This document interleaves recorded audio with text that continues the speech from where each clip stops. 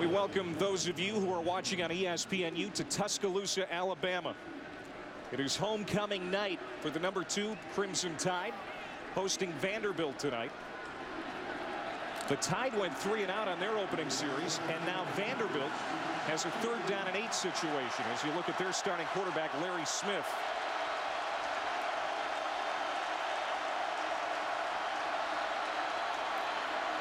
Smith throws to the outside, incomplete. And that vaunted Bama defense will force a punt. Mark Barron on the coverage. Jonathan Krause, the intended receiver.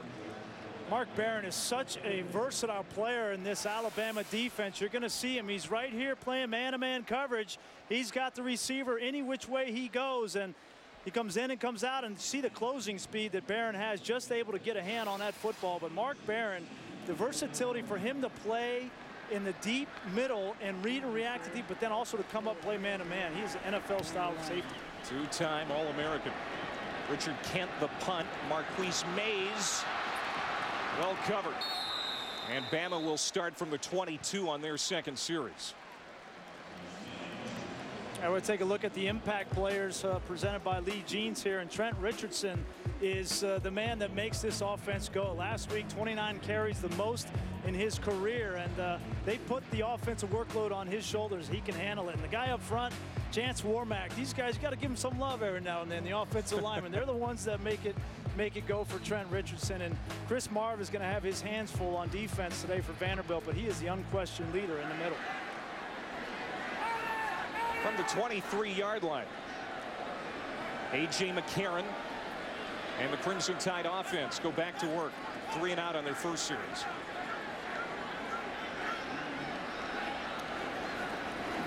Play action. McCarron has a ton of time, now goes to his check down receiver, which is Richardson. And he'll get a couple, maybe 3. Covered on the perimeter. T.J. Greenstone, the defensive tackle, got out there to make the stop. 2nd down and 8. Interesting to see tonight, 1st down, how Alabama, whether they choose to run the ball or throw it. Last week they mixed it very well against Florida. It was very effective for them. They're going with an up-tempo here, Clay. They're going no huddle, which is different for Alabama, not something that they typically have done so far this season. I think they're trying this out, see if A.J. McCarron and this offense can handle it. The offensive coordinator is Jim McElwain, now in his 4th year on the job, and doing a wonderful job at that. Here's Richardson. Penalty flags down as he crosses the 25-yard line. Archie Barnes was there to make the stop. We'll see what the penalty's about. Penn Wagers is our referee. And it's a holding call on Bama. And we have not seen a lot of penalties from this team this year. No, we haven't. They've only had 3 penalties on average per year, and Nick Saban has been very disciplined with his football team. Number 75 on the offense. Penalty decline. 3rd down. And that's Barrett Jones, the All-American O-lineman. You see Barrett Jones, number 75 in red. He just gets beat to the inside by Rob Lohr, and you see him pull Lohr down from behind. Good call.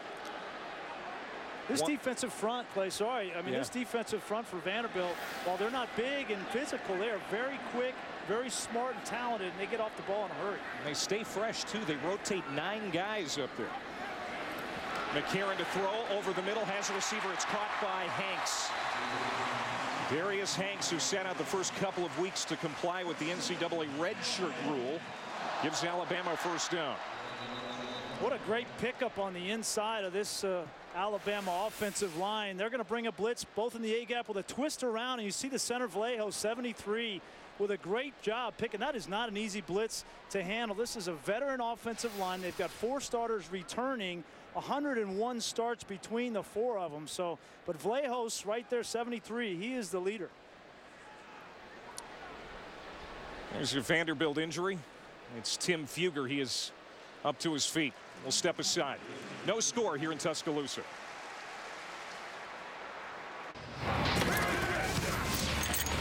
This is ESPNU College Football Primetime, presented by 5-Hour Energy.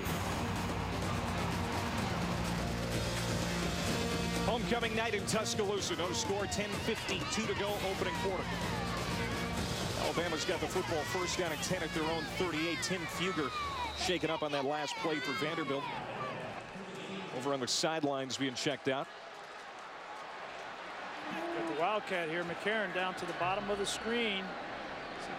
Favorite formation of Alabama. Richardson gets the direct snap, goes straight ahead. And stood up at the 40-yard line and pushed back by Chris Marv. We saw Richardson doing that a little bit in the game last week against Florida. He's such a talented player, and if you can get him the football quicker and with a lead blocker and take a quarterback out of the formation and occupy a defender, that's an advantage for the offense, and that's what Jim McElwain likes to do with Trent Richardson.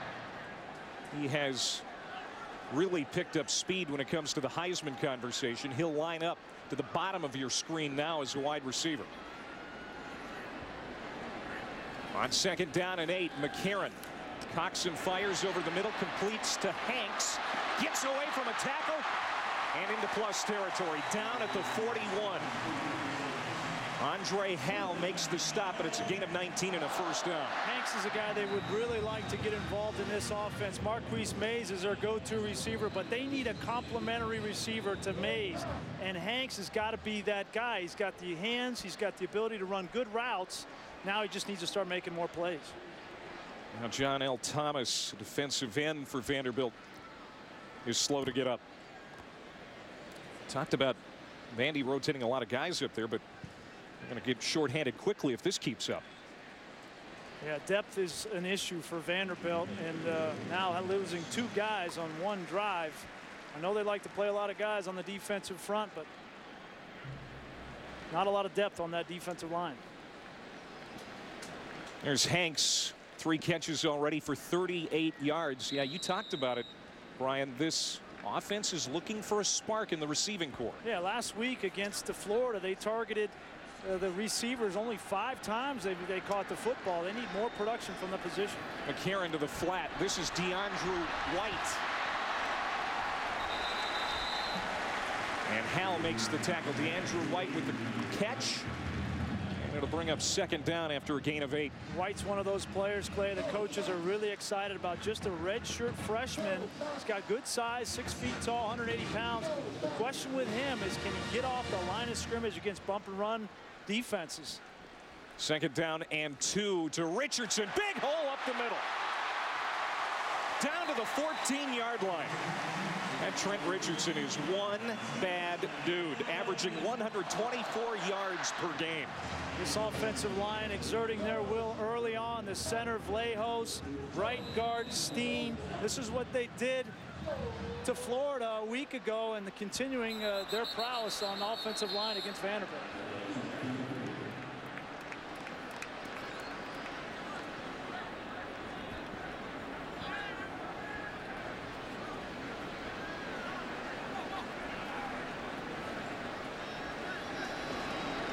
Karen says it's going to go against Vandy. Looks like Alabama may have been drawn off, but you see on this drive play that the play calling by Jim McElwain, throwing the ball on 1st down, has loosened up Vanderbilt defensively and allowed them to crack a big run with Richardson. That kind of balance is what Nick Saban really wants from his offense. Outside on the defense. 5-yard penalty. That's down. So Archie Barnes. Look at the blocking up front, Vlahos, and then Steen gets on the linebacker. And when you get Trent Richardson to the 2nd level, look out. I'm surprised he didn't take that to the house. He's got great speed and the power to run over secondary players. Last week, a career high 181 yards and 2 touchdowns. His 4th straight 100-yard rushing game. Gave a lot of credit to that O-line after the game last week. McCarron lobs it up toward the corner of the end zone. Incomplete. Hanks, the intended receiver. And Hayward, who's had a great year for Vanderbilt in the secondary, in on the coverage. And it's interesting, you know, you come down here in the red zone, you throw the ball on 1st down. I think Jim McElwain really wants to get A.J. McCarron's confidence level up in a game like this. And they certainly could turn around and hand the ball to Trent Richardson 3 times down here and probably score, but I think they're looking at the bigger picture here. They want to get this offense a broader sense and more balance, and A.J. McCarron's confidence a big part of it. On 2nd down and 5, they can pick up a 1st down at the 3. And Richardson stacked up by Garnham. who's back in his home state tonight, the strong side linebacker. One of 6 Alabama natives starting for Vandy in this game. Vanderbilt comes into this game only giving up 15 points a game. That's the 15th in the country, so they have played very good. James Franklin understands that these guys, while they don't have the most talent in the country, they certainly will play hard and play smart. Franklin, fun to talk to, isn't he? He's awesome. Exciting. 3rd down and 3 for Alabama. 10th play of the drive. McCarron wants the end zone, throws, and is caught. Smelly, back of the end zone, touchdown.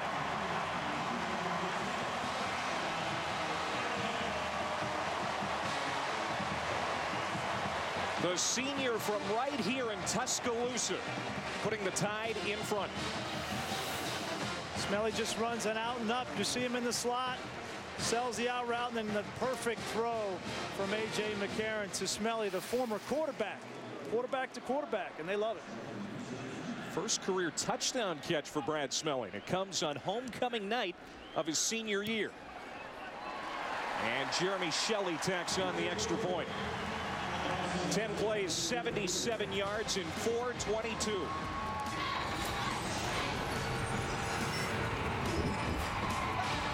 Brad Smelly, the touchdown. Barely kept those feet in, but he did.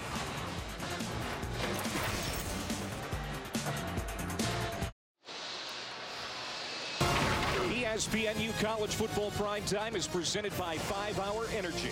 5-Hour Energy fixes tired fast. Visit 5hourenergy.com. Playmat for Brian Greasy and Allison Williams back here in Tuscaloosa, where the Tide have moved in front 7-0. You mentioned it before, Brian. This Vandy defense coming in ranked 11th nationally, but they haven't seen an offense like they're seeing tonight. Well, and great balance on that drive from Alabama. 4 first downs. They threw the ball on 3 of those 4. So Jim McElwain, Nick Saban, and this offense are trying to develop A.J. McCarron's confidence and the balance on this offense that they know they're going to need throughout the rest of the SEC schedule. Cade Foster has been maligned for some short kickoffs this year. Puts that one inside the 5. Andre Howell brings it across the 20 to the 22. Let's get an update on Georgia, Tennessee in the studio with Anish. All right, Clay, Georgia, chance to get on the board first. Blair Walsh splits the uprights from 35 yards out, and it's the Dogs up 3-0 on Tennessee. Meanwhile, Arkansas missing a chance to strike first. Zach Hawker's kick hits the post from 34 yards out. They're scoreless, Arkansas and Auburn in the first quarter. Back to Tuscaloosa. How about that? They're scoreless, Brian. Last year, they couldn't stay out of the end zone. 108 points combined last year. All right, here's Vandy back on offense. Larry Smith, a little trickeration. Jonathan Krause on the end around. And a pretty good run on first down. Let's go down to the sidelines for the first time, and Allison Williams. Well, guys, this Alabama defense is designed to be complicated and create confusion. So during their off time on the sidelines, defensive coordinator Kirby Smart was using that time to make sure there's no confusion for his guys. He had the dry erase board out the entire time, going through a lot of X's and O's, making sure guys knew their coverages and their assignments. They haven't always gotten off to the best start, so they just want to make sure they have things tightened up. Nick Saban also joined the conversation, guys. Kirby Smart, he makes practices harder than the games. They have been boning up this week again for Vanderbilt. Udom Uma, the reception in the flat, and gets it to the 40-yard line. A first down for Vandy. Dre Kirkpatrick made the stop. You know, it's interesting. You talk about, and Allison says that Alabama can be complicated. They can be when they want to be. They're good enough to play straight up man-to-man and get after offenses. And the thing that makes them different, in my opinion, why they're so good, is they're able to change up their looks and mentally confuse offenses, which leads to mistakes and turnovers. That's what separates Alabama. First and 10 from the 41. Smith shoots it out to Zach Stacy, and he is hit immediately in the open field.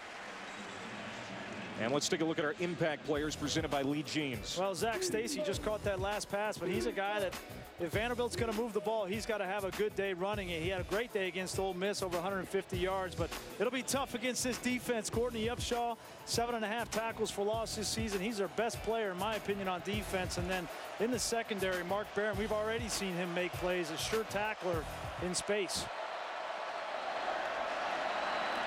Smith handoff right up the middle to Stacy. Penalty markers down. Courtney Upshaw, the aforementioned hybrid linebacker, making the stop, but there is a flag on the play. There's Upshaw.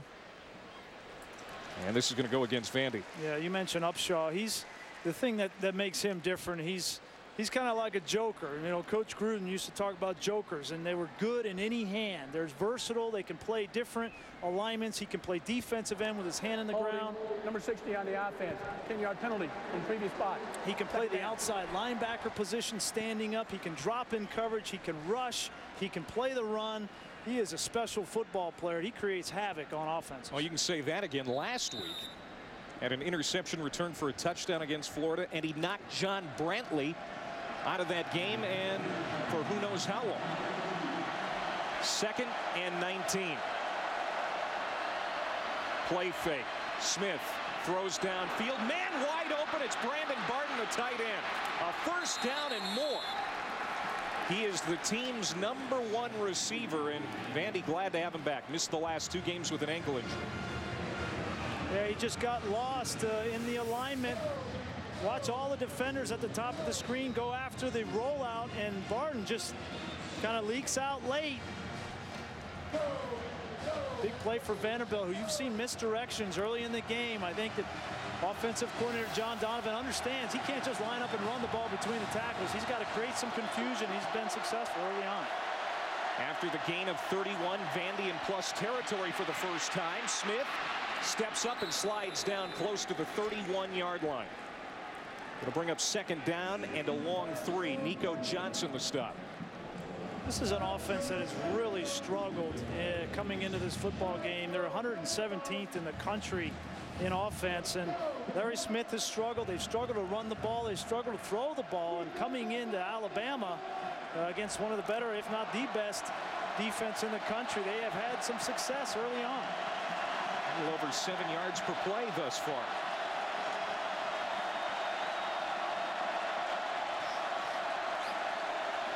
On 2nd down, Smith to Kraus. Oh, and he is hogtied at the 32-yard line by Kirkpatrick. He is one big physical corner. We've got an Auburn-Arkansas update coming up shortly. Stick around. Kirkpatrick's the kind of player, the kind of physical player on the outside that Alabama is known for, and he's matured. We were talking with the coaches, Kirby Smart, talking to him right there, talking with Coach Smart yesterday. He said that Dre has really matured from a year ago. He's a very emotional player, loves to play with passion, but you can't let that passion get the best of you on the football field and allow you to create mistakes in your game, and Kirkpatrick has certainly gotten better in that area. It's a foot short. So bring up 3rd down. It's a big 3rd down here, 3rd and short. Vanderbilt is not known for being big and physical and just pounding you off the ball, but in 3rd and 1 situations, that's what you need to do. Go back to that last play, and Courtney Upshaw, a little extra activity after the whistle. Vanderbilt has been having a hard time on 3rd down this year, just 20%, and now the noise a real factor. They've been trying to simulate the noise in practice this week, but there's nothing like Bryant-Denny Stadium on game night. Might take a shot here. Rather than just running, might take a shot for the end zone. 3rd and 1. Smith hit and dropped at the 30. Jesse Williams from Brisbane, Australia, and Josh Chapman combined for a loss of 2. I'm not sure if that was a design run or whether that was an actual pass, and Larry Smith just decided to run. I think he wanted to throw that ball, didn't find anybody, just ran up the middle, but nowhere to go as Chapman stoned him at the line of scrimmage. Casey Spear comes on. He's 3 for 3 this year with a long of 33, but this one from 48 to get Vanderbilt on the board. Out of the hold of Richard Kent. Off the upright, no good. Had the distance, just couldn't tuck it inside. So the Alabama defense forces a field goal try, and Spear can't put it through. 7-0 tied.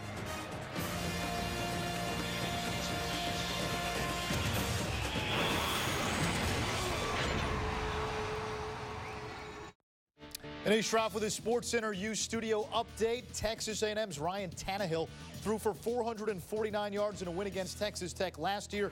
He's done the damage with his feet, rushing for a touchdown, 7-7 in Lubbock. Meanwhile, Arkansas missed a field goal. Auburn coming right back. Michael Dyer, 55 yards to the house. It's the Tigers up 7-0. We'll have updates from these games all night. Let's go back to Clay. All right, Anish, thank you very much. Everybody thinks Arkansas is going to win that game. I mean, everybody thinks Auburn's just going to continue to lose games, and they just keep winning. All right, here goes Alabama back to work on offense. Penalty flag down after that catch by Mays. Fugger back on the field. Good to see for Vanderbilt. He made the stop for a loss of 1, but there is the marker down.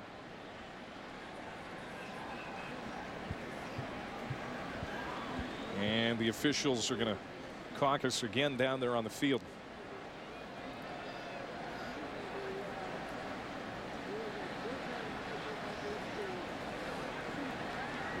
And it's going to go against Alabama. 5 men in the backfield on the offense. That penalty declined. 2nd down. Vanderbilt drove into Alabama territory. Spear missed a 47-yard field goal. And now Alabama has it back, leading 7-0 in the late stages of the opening quarter. 2nd down and 11 for A.J. McCarron, who's 7 of 9 for 53 yards passing. Richardson in the backfield. He'll get it. Looking for room on the near side. Gets to the 30-yard line, the original line of scrimmage.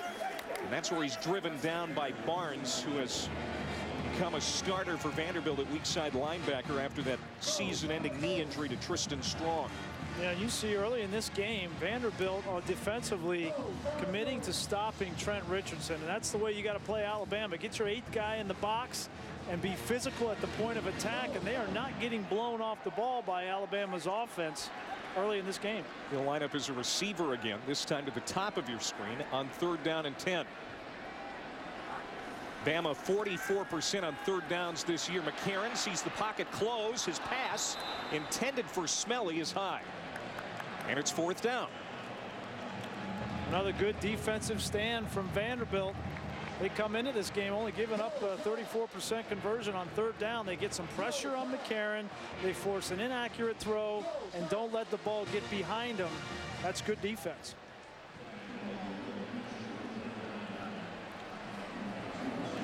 So Jonathan Krause to return this punt at the 25, runs up to the 30 and muffed it.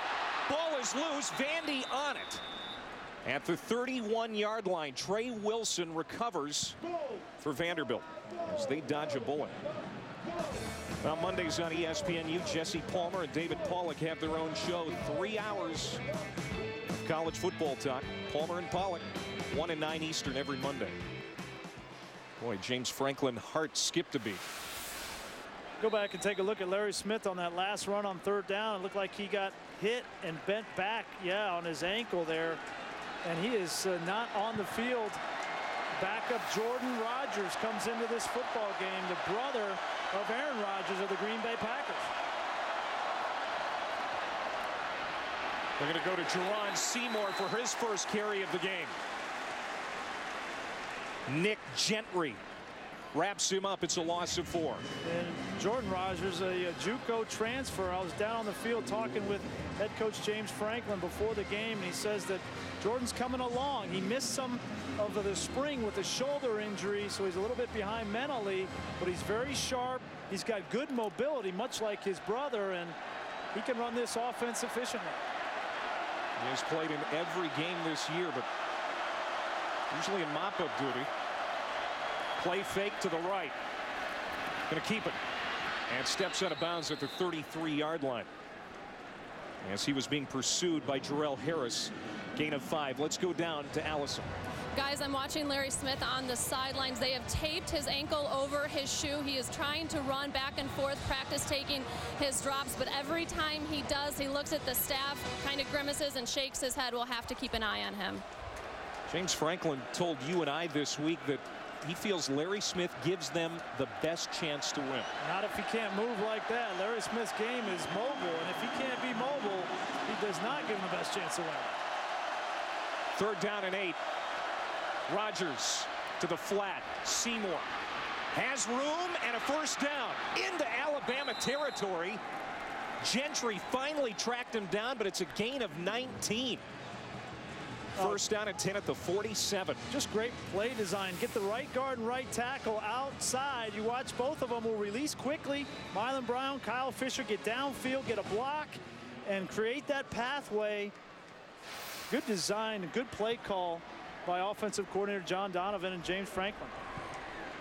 Seymour, 5'7", 190, true freshman. Short but thick running back out of the Miami area with a big play there as Vandy is into Alabama territory for the 2nd time tonight. And you can see they're hanging in there, moving the football. Oh, that's what you got to do. You got to use Alabama's size and speed against them. Get the ball to the perimeter to your playmakers, and they might make a play. Alabama has the lead, but Vanderbilt in this game after 1 quarter. It's 7-0. We're back in Tuscaloosa after this timeout.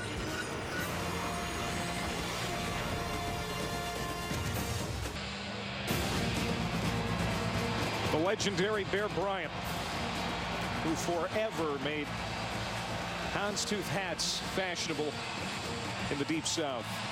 Do you have any houndstooth in your closet? You know, I'm going to have to go get one of those ties on the way out. You know, they got the stand outside. That will go well next week, repertoire.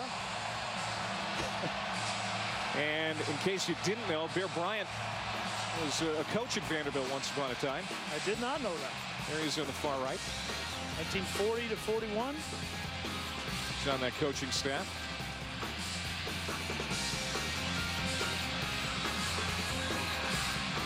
Well, Vanderbilt has it at the 47-yard line of Alabama. After a big play by Jerron Seymour. Larry Smith, the starting quarterback for Vandy, shaken up on a play, and his ankle is being addressed on the sideline. Jordan Rogers, the junior quarterback, in there now. This is the area of the field that offenses, when they cross the 50-yard line and get into defensive territory, sometimes they like to take a shot down the field. Rogers, quick strike to the flat. And Krause can't come up with it. So to bring up 2nd down and 10. It's a good accurate throw from Rogers, trying to get the ball on the perimeter again. Allow Krause to make some plays. They just have not gotten the consistency from the wide receiver group here at Vanderbilt. And if they're going to move the football, they've got to be able to get more consistency, more plays from guys like Krause and Matthews and Chris Boyd. 39-year-old head coach James Franklin looking on. 2nd and 10. Rogers running the option, keeps it, and gets leveled at the 40-yard line by Mark Barron. The head-hunting free safety laid a lick that Rogers will never forget. Looks like it knocked his ear hole out, but Rogers has the mobility. But right now, you got to get down, son. That's going to hurt Mark Barron. Full speed here. Mercy. He is vicious. He and Lester make as good of a safety tandem as you're going to find in the country. On third down. The pitch, Seymour. Not going to get there. In fact, a loss. Harris on the tackle. Let's go to the studio for an update.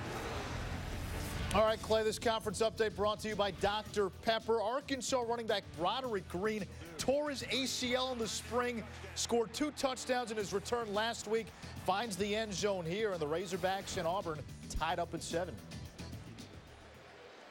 All right, Anish, thank you very much. Meanwhile, back here, a man down for Vanderbilt, Mason Johnston. And while they look at him, we'll take a commercial break. 4th and 5 coming up for Vandy.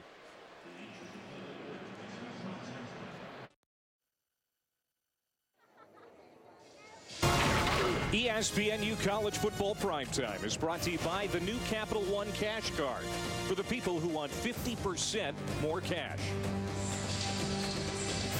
Another Vanderbilt casualty, Mason Johnston, left the field. It looked like a left leg injury of some sort. Alabama's been very physical here in the early going. Punting situation as Richard Kent places it at the 11-yard line where Mays calls for the fair catch, a 32-yard punt.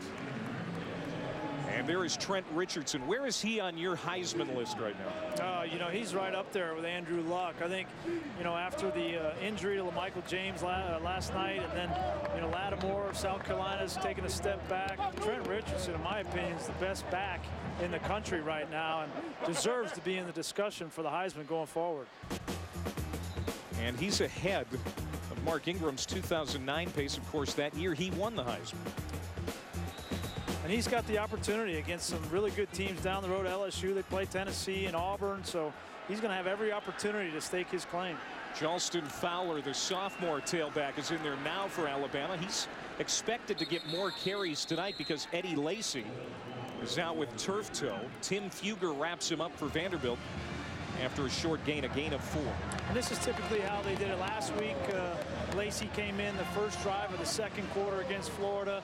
This is their normal rotation where they'll have Trent Richardson take a breather that first drive. As you see, Reagan Upshaw just went back to the locker room. Not exactly sure why. If we get an update, we'll let you know. 2nd down and 6 for Bama. McCarron crossing route to Mays. 1st down and more. To the 30 and stood up at the 33-yard line by Hal. It's an 18-yard pass play. Mays is the guy that can really make some plays. Get him the football in space and let him use his abilities. A great return guy on special teams. This is nothing more than a kickoff return here. Get the ball in his hands and let him read the defense and make some plays with his speed. Starting to show some signs that this wide receiver core is going to make some big plays. Here's Fowler. He's upended at the 40-yard line by Garnham, a gain of 6. So 2nd down and 4. You know, the one thing about this wide receiver core, it's not that they can't catch and run. It's how physical can they be coming off the line of scrimmage. And against these kind of defenses in the SEC like LSU that'll come up and challenge you in man-to-man coverage, Ken Hanks and Mays, who are really slight of build, and DeAndrew White, can they get off the line of scrimmage? That's been the real question. And can McCarron get it to him? He has been asked to manage the game this year for the most part. 2nd down to Mays. No gain. Let's go to the studio for SportsCenter now. Anish Shroff here with the SportsCenter right now, brought to you by Discover. 3rd-ranked Oklahoma forcing 5 turnovers. The Sooners scored 3 defensive touchdowns. OU steamrolling Texas 55-17. Clemson quarterback Taj Boyd left today's win with a hip injury. X-rays negative and MRI is forthcoming. The Tigers, though, 6-0 on the season with the win. Yeah, how costly was that injury? I mean, Clemson gets a big win, but you hope that Taj Boyd can come back soon. You and I are going to be in Maryland next week to see Clemson and Maryland. Fowler, a run on 1st down, or a run for 1st down, I should say, a pickup of 8 for the sophomore, who started out as a linebacker. He's really built like a linebacker or a fullback, but he's getting tailback reps here tonight. How would you like to, have to tackle Trent Richardson in the first quarter with that speed and power? And then they put in Jalston Fowler at 6'1", 250 pounds, let him run downhill at you. That is not an easy job as a linebacker for Vanderbilt tonight. He stays on the field for first down here. And it's an inside handoff to Fowler. He'll pick up about 1.5 yards on that play as Garnham quickly there to wrap him up. The run defense for Vanderbilt, Grease, allowing just 97 yards per game coming into this one. But you're right. I mean, when you got Richardson to deal with, and now you can see that Fowler's got some talent too. I mean, this is going to be a tough night for this defense. I've been impressed with the way they played early on, though. They are not backing down to Alabama one bit in a hostile environment on the road. They have brought their A game, and they are playing hard up front despite losing some players. Alabama with 46 rushing yards so far. High snap, McCarron, hands off. Fowler looking for room on the outside. Gets across midfield. Tries to stay on his feet, but Marv there to make the tackle. Also Richardson combining on the play. 1 yard pickup. Yeah, Sean Richardson is one of their run stoppers from the safety position. He's much like his counterpart, Mark Barron, on the other side. 6'2", 218 pounds, almost identical in size. And Richardson has made a lot of plays for Vanderbilt. He led the team with 98 tackles a year ago, and now they've only allowed 7 of 11 rushes for 2 yards. He's also an Alabama native. A lot of these guys fired up to be playing in their home state tonight. 3rd down and 7. McCarron off his back foot, drops it off short to Richardson, and he is stopped at midfield. A loss of 1. Casey Hayward, having a great senior year, makes the tackle, and Alabama forced to kick. Well, Casey Hayward's been known for intercepting the football. He's got 4 interceptions on the year, leads the nation. But right here, you see his versatility: play off the block, read the screen, and then come up and tackle 230 pounds of Trent Richardson. Outstanding football player, Casey Hayward, both against the pass and physical against the run. Bob Shoop, first-year defensive coordinator for Vanderbilt. A young Ivy League guy, has done a great job with this defensive unit for Vandy. Kraus lets it go into the end zone. And Vandy will start at the 20 when we come back.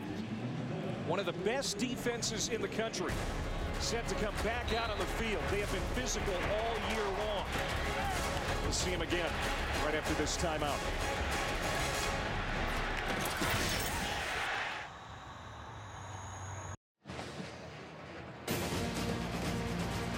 Welcome back to Tuscaloosa and the SEC on ESPN. Alongside Brian Greasy, I'm Clay Matvick. Allison Williams down on the field. 8:40 to go before half. And Vanderbilt hanging in there with the number 2 team in the country as Courtney Upshaw, the Jack linebacker for the Tide, is back out on the field. That's good news for Crimson Tide fans.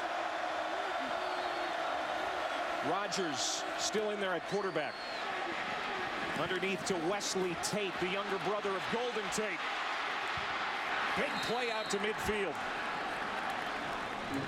D. Milliner ran him out of bounds, but a huge gain of 28 yards for Vandy. Vanderbilt not even trying to throw the ball down the field. They understand they can't protect that long. They're just going to throw the ball short and on the perimeter to their wide receivers and let them run. Tate's just running a shallow cross route. Get the ball out of your hand and make somebody miss. Hightower, 260-pound linebacker, cannot keep up with Tate. Nice moves and footwork on the outside. Big gain, back close into Alabama territory once again for the 3rd time in a row. But a lot of critics this week say that Vandy might not get across the midfield stripe in this game, but here they're about ready to do it for the 3rd time. Yep. And now a timeout called by James Franklin. Just 39 years old. He is the 3rd Vanderbilt head coach in that many years. He was the offensive coordinator at Maryland and K-State before coming to Nashville. What do you think of this guy? Well, I think he's fantastic. He's energetic. He's positive.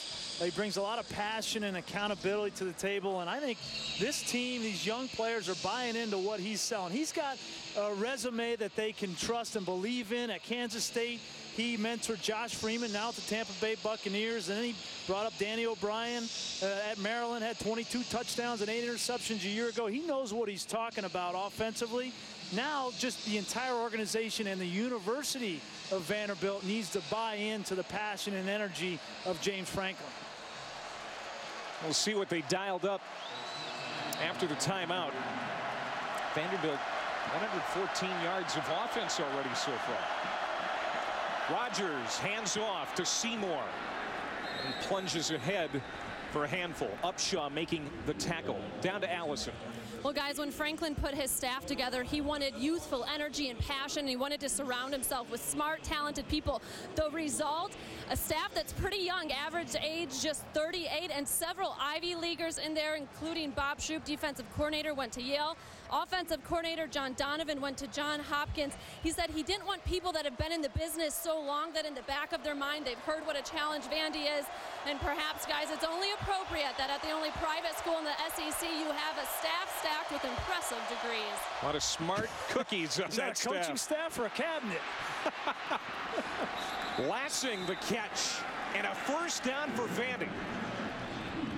Dante Hightower finally made the tackle, but it's a gain of 11 for Fitz Lassing, the sophomore fullback. Well, this coaching staff has come in with a smart plan tonight. I tell you, they're getting the football outside on the edges. Another play action to the fullback, to Lansing.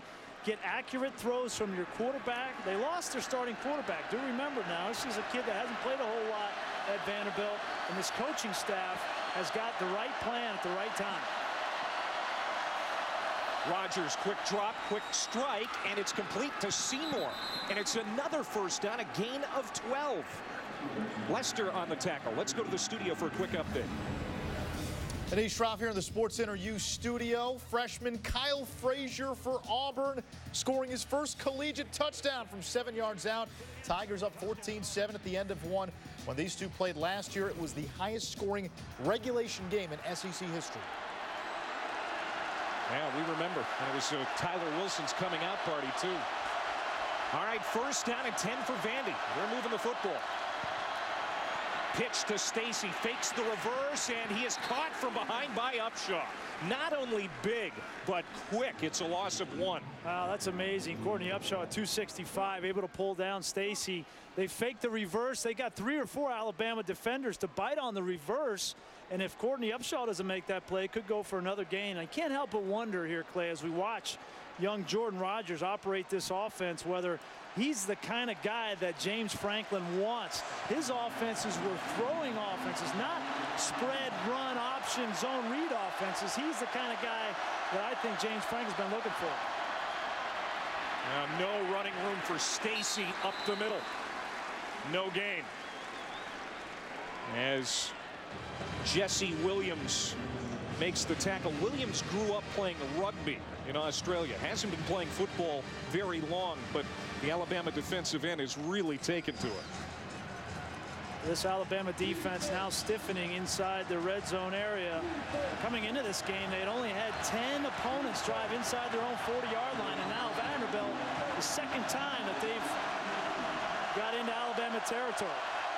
1 for 4 tonight on third down. Third and a long 11. Rogers flushed, looking for room to run, and well short of the first down. Mark Barron comes up, makes a big tackle. It's a gain of 4 for Rogers. Gets Vandy into a better situation for the field goal try, but not by much. So Spear will come out for the second time tonight. He missed earlier from 47. It hit off the crossbar. His first miss of the year. And so officially, this one will be from 38.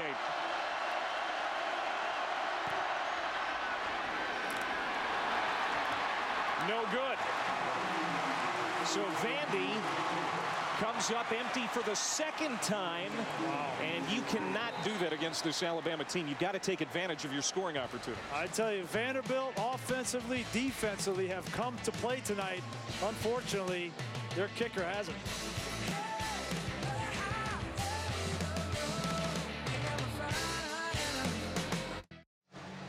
The last time Vanderbilt won in this series, 1984. It was also homecoming night that night.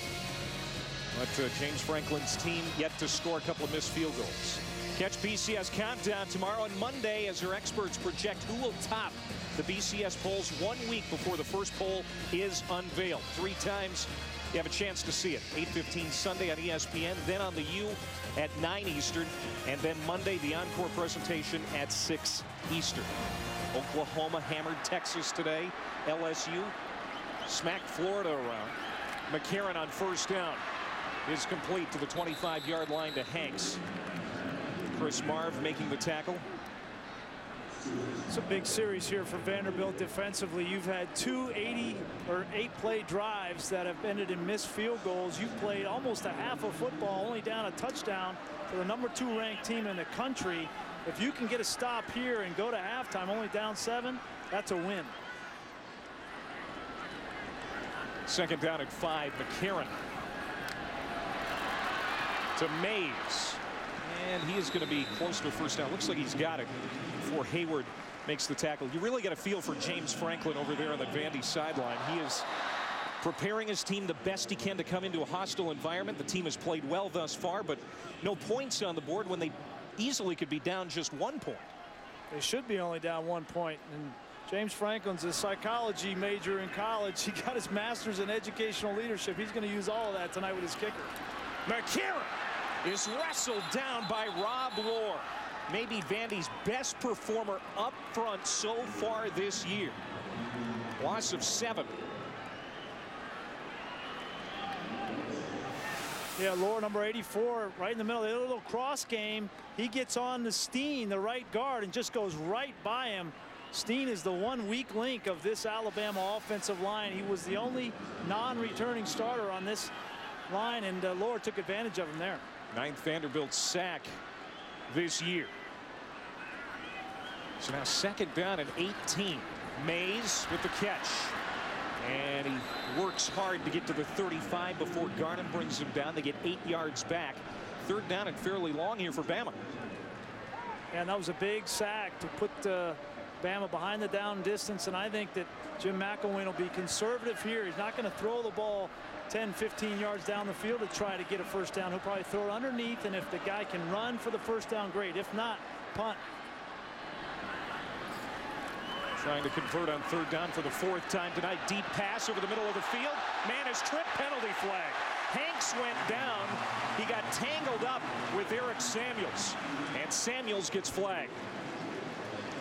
Big break for Alabama because I don't know if that pass was catchable. Well, it may have been catchable if he didn't get tackled. He came in the slot. He ran a double move on the inside. You'll see Hanks coming over the middle and then up the field, and he just gets tackled at the end of this play. Number 22 on the defense. Penalty 15 yards. Automatic first down. And I think that's, you know what, that's a good play by Samuels, honestly, because if he doesn't tackle Hanks right there, that's a touchdown. That's the 3rd penalty against Vanderbilt. They are 9th in the SEC in penalties, averaging over 7 per game. Just too many as far as Franklin is concerned. Richardson gashes that Vandy D right up the middle, and a marker is down. He gets to the 35-yard line.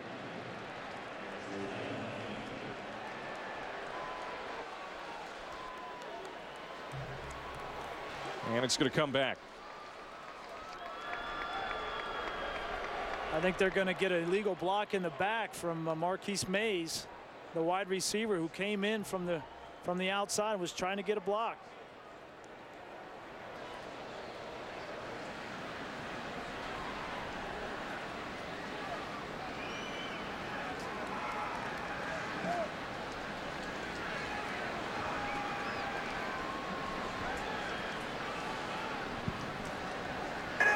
Illegal block in the back.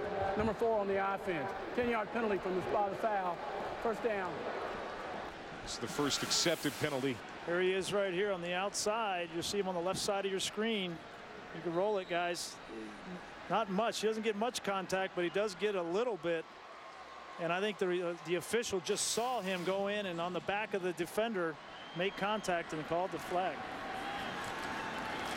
Richardson tries to get to the outside, and he's going to get 5. Kenny Ladler, the backup free safety, number 1, makes the stop. Sophomore out of Stone Mountain, Georgia, a state that James Franklin has been doing a good job recruiting in.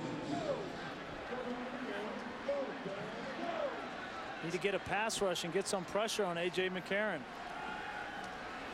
On second down, McCarron steps up, throws, incomplete, intended for Michael Williams. And Hayward was there in the secondary for the Commodores. 3rd and 14 now for the Tide. Looked like McCarron locked into his big tight end there a little bit on the last play. He was well covered, tried to force the back shoulder throw. Nick Saban really wanted him to work the other side of the field, had 3 wide receivers set to the field and open receivers with opportunity to make a play. Young quarterbacks sometimes will lock in once they get a guy they feel comfortable with and not read and go through their progressions, and A.J. McCarron's got to fight that. Vandy has forced some 3rd and longs tonight. This is the 3rd time tonight of 3 3rd down and 10 or more. Mays the catch. Close to the 25-yard line.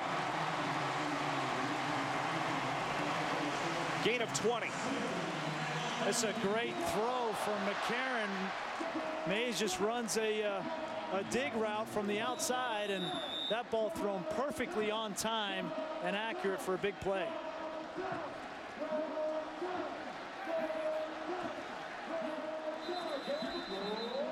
And now a timeout, Alabama.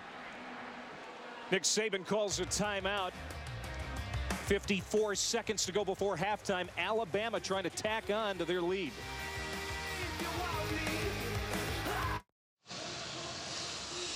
Alabama driving, and they're at the 25 of Vandy after a big play, a reception by Mays. Let's go back and take a look at that last throw. Very impressive from A.J. McCarron. Stop it right there. You see he releases the football, and Mays is not to his point yet. Great anticipation and accuracy. This is what Nick Saban, Jim McElwain want to see from A.J. McCarron. They haven't thrown the ball down the field very successfully yet this year. That throw was a very confident one from A.J. McCarron. McCarron now 14 of 18 for 118 and a touchdown pass. Vandy showing blitz. They bring the pressure. McCarron releases, gets it out to the 20-yard line, and the tight end Smelling for a gain of 5.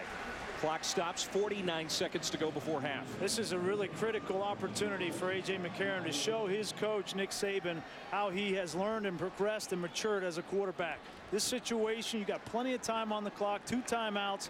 You want to make sure you get an opportunity to throw this ball to the end zone, but don't make any mistakes with the football, trying to be too aggressive. Again, not asked to win games, just not lose them. He's done a pretty good job of that so far this year.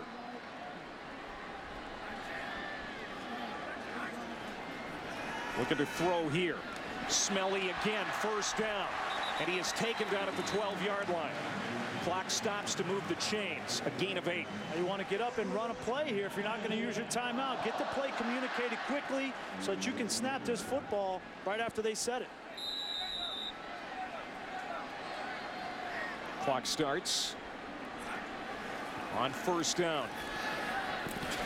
Caught. Mays stayed in bounds. Nice catch to the 5-yard line. Great accurate throw. Vanderbilt came with a blitz off the edge. McCarron doesn't panic. He knows he's got a quick out route to Mays. The key to this throw is it's right on target. Good coverage by Hayward, but a better throw from McCarron. Mays now 7 catches for 67 yards. Second down and 3 as Alabama's trying to score right before half. And now you've got dealer's choice. You can run the football here with Richardson because you know you got 2 timeouts and can make a first down. This drive, McCarron has been superb. Pressure again to the end zone. Too tall. Hanks, the intended receiver. If he had been 6'4", that's a catch, but he's 6 foot. Vanderbilt came with the same exact blitz, double edge pressure, and there's no safety in the middle of the field. McCarron sees it, just needs to buy a little bit more time and give Hanks an opportunity. Nice job of him reading the defense there, and Nick Saban knows a little bit more accurate throw there, and it's a touchdown, but he's got to be happy with the way McCarron is seeing the field tonight. So a big 3rd down and 3. This Vandy defense, which You and I have been very impressed with here in the first half. Would love to force a field goal try. Only 4 seconds on the play clock. They get it off in time. McCarron pumps, now has a lane, lobs it to the end zone. Caught! Touchdown! Oh, what a catch by DeAndre White.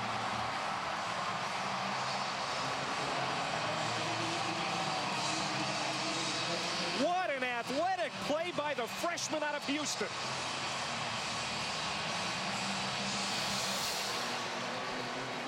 Great job by McCarron, not forcing the ball. He could have run this football in, but decides to throw it to White, who climbs the ladder. Beautiful catch and inbounds for the touchdown.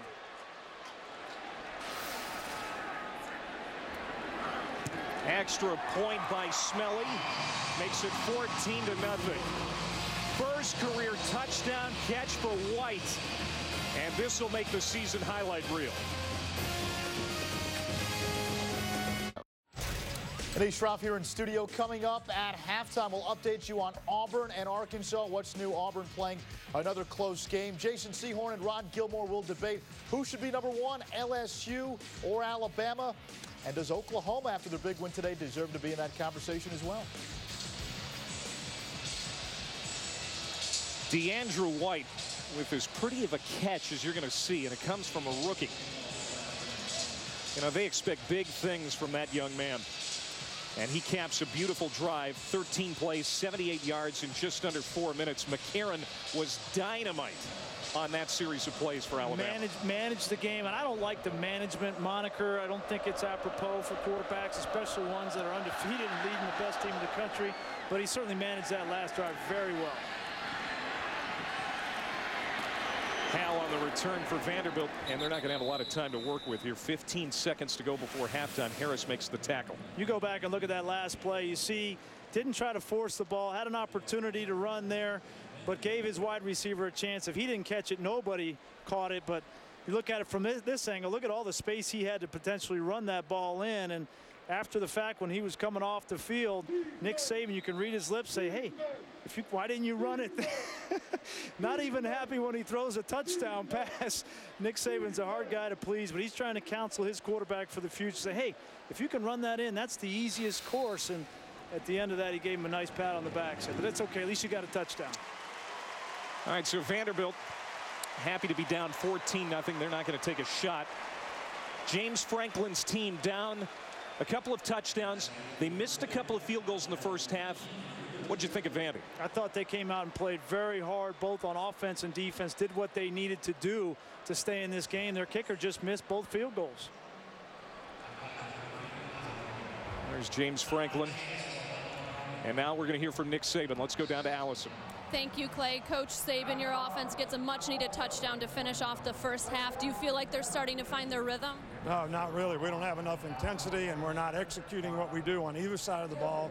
So, you know, we're going to struggle. If we don't find the kind of mental energy that you need to be able to play a football game the way you're supposed to, we're not going to do very well. And these guys are doing a good job against us. Defensively, what adjustments will you need to make in the second half? Well, we just keep making mental errors. I mean, we made a whole bunch of mental errors, which comes from a lack of focus and a lack of concentration. So, you know, we got to get those things corrected. Thanks, Coach Saban. Guys. He's a hard man to please, but he'll take that as a compliment because he's a perfectionist. He certainly is, and he knows how to motivate his team. That last drive, whether Nick Saban likes it or not, was impressive from A.J. McCarron, but he wouldn't let you know that. 14-0 at the half. Here's Anish. All right, thank you, Clay. Welcome to the Sports Interview Halftime Report. Let's get you caught up on what's going on in Fayetteville. Auburn taking on Arkansas. Michael Dyer, 55-yard touchdown run. That's the BCS Championship game MVP. Auburn up 7-0. This after Arkansas missed a field goal. But Tyler Wilson to Jarius Wright. Oh, that's beautiful. 40-yard gain. Take one more look. Arkansas, though, would not score on the drive. 7 seconds left in the first quarter. That's Kyle Frazier, the freshman. First collegiate touchdown. Auburn up 7. But then it's Arkansas's quarterback, Tyler Wilson, the QB keeper. 14-14. Surprise, surprise. Auburn is in a close game. Meanwhile, Georgia, they're tied up with Tennessee. That's a low-scoring affair, 3-3. Less than 2 minutes to play in the first half. And with that, we say hello. Welcome to halftime here on SportsCenter U, alongside a couple of DBs, Jason Sehorn and Rod Gilmore. I'm Anish Shroff. Yeah, we've got it covered. We've got it covered. We should have it covered. How's that? Cover 2. Florida and LSU. LSU's had it covered for the first 4 or 5 weeks of the season. Florida, quarterback issues. John Brantley hurting. Jeff Driscoll, who we thought was going to start, well, he's hurting too, an ankle injury. So Jacoby Brissett, freshman, first ever start in Death Valley. Good luck. Defense. And there's the Honey Badger, Tyrann Mathieu blowing up Chris Rainey. 3-yard loss. Florida would punt. Second of all offensive play for LSU, Jarrett Lee, Ruben Randall. Oh, I think he's coming around, making the big plays for him. Randall, 4 catches, 127 yards. All right, guys, fake punt here. Brad Wing is going to go in and score, but watch what happens before he reaches the end zone. Now, is that taunting before he got in? Did you see that? They call it unsportsmanlike conduct. Yep. Well, they talked about this the entire offseason, and they take the points off the board. Points off the board. New rule, it's a live ball foul if you taunt and are whistled for unsportsmanlike conduct while the play is still ongoing. That's why the points come off the board. If he had celebrated in the end zone, touchdown would have counted, penalty would have been assessed after. Act like you've been there before, fellas. There's the rule, 9-2-1. LSU would end up kicking a field goal on the drive, so they'd be up 17-0. And then more from the Honey Badger, Tyrann Mathieu. You're a couple of DBs. Case for the Heisman here? I mean, there's some offensive explosions going on this year, but as far as defensive guys, he's head and shoulders above the rest of the class right now. Yeah, he's the player of the year defensively right now. He's moving to the Heisman discussion. Only at number 7, according to Joe Tessitore's Heismanology of Heisman voters at ESPN, but he's got to score other ways to climb up. Every week he's either picking off passes, forcing fumbles, 6 tackles, and an interception in the big win against Florida. LSU and Alabama, 2 SEC teams, 1 and 2 in the nation in the AP poll. In your eyes, I'll start with you, Rod. Who deserves to be number 1? I'm not sure it really matters. You know, they're in the same conference, in the same division. They're going to play each other in November. Right now, I don't care if the one is 1 or 2. It doesn't really matter. But if I had to choose, I'm taking LSU because I think right now, Jason, I think they've done more to earn being that. With the teams they've played on the road, I'm going to give them the check and put Alabama right behind them. Absolutely. Think about it. This is the team that keeps leapfrogging people along the way. And this is all window dressing to that game against Alabama later in the season. And the game you're watching right now, what Alabama's doing against Vanderbilt, doesn't exactly separate them from the class. LSU separate themselves against, Oregon earlier, Mississippi State, you name it, and now today against Florida. Yeah, LSU has beaten 4 ranked teams now in their first 6 games. Certainly, they have the resume. Oklahoma started the season at number 1. They reminded us today against undefeated Texas why they still might have a case for number 1.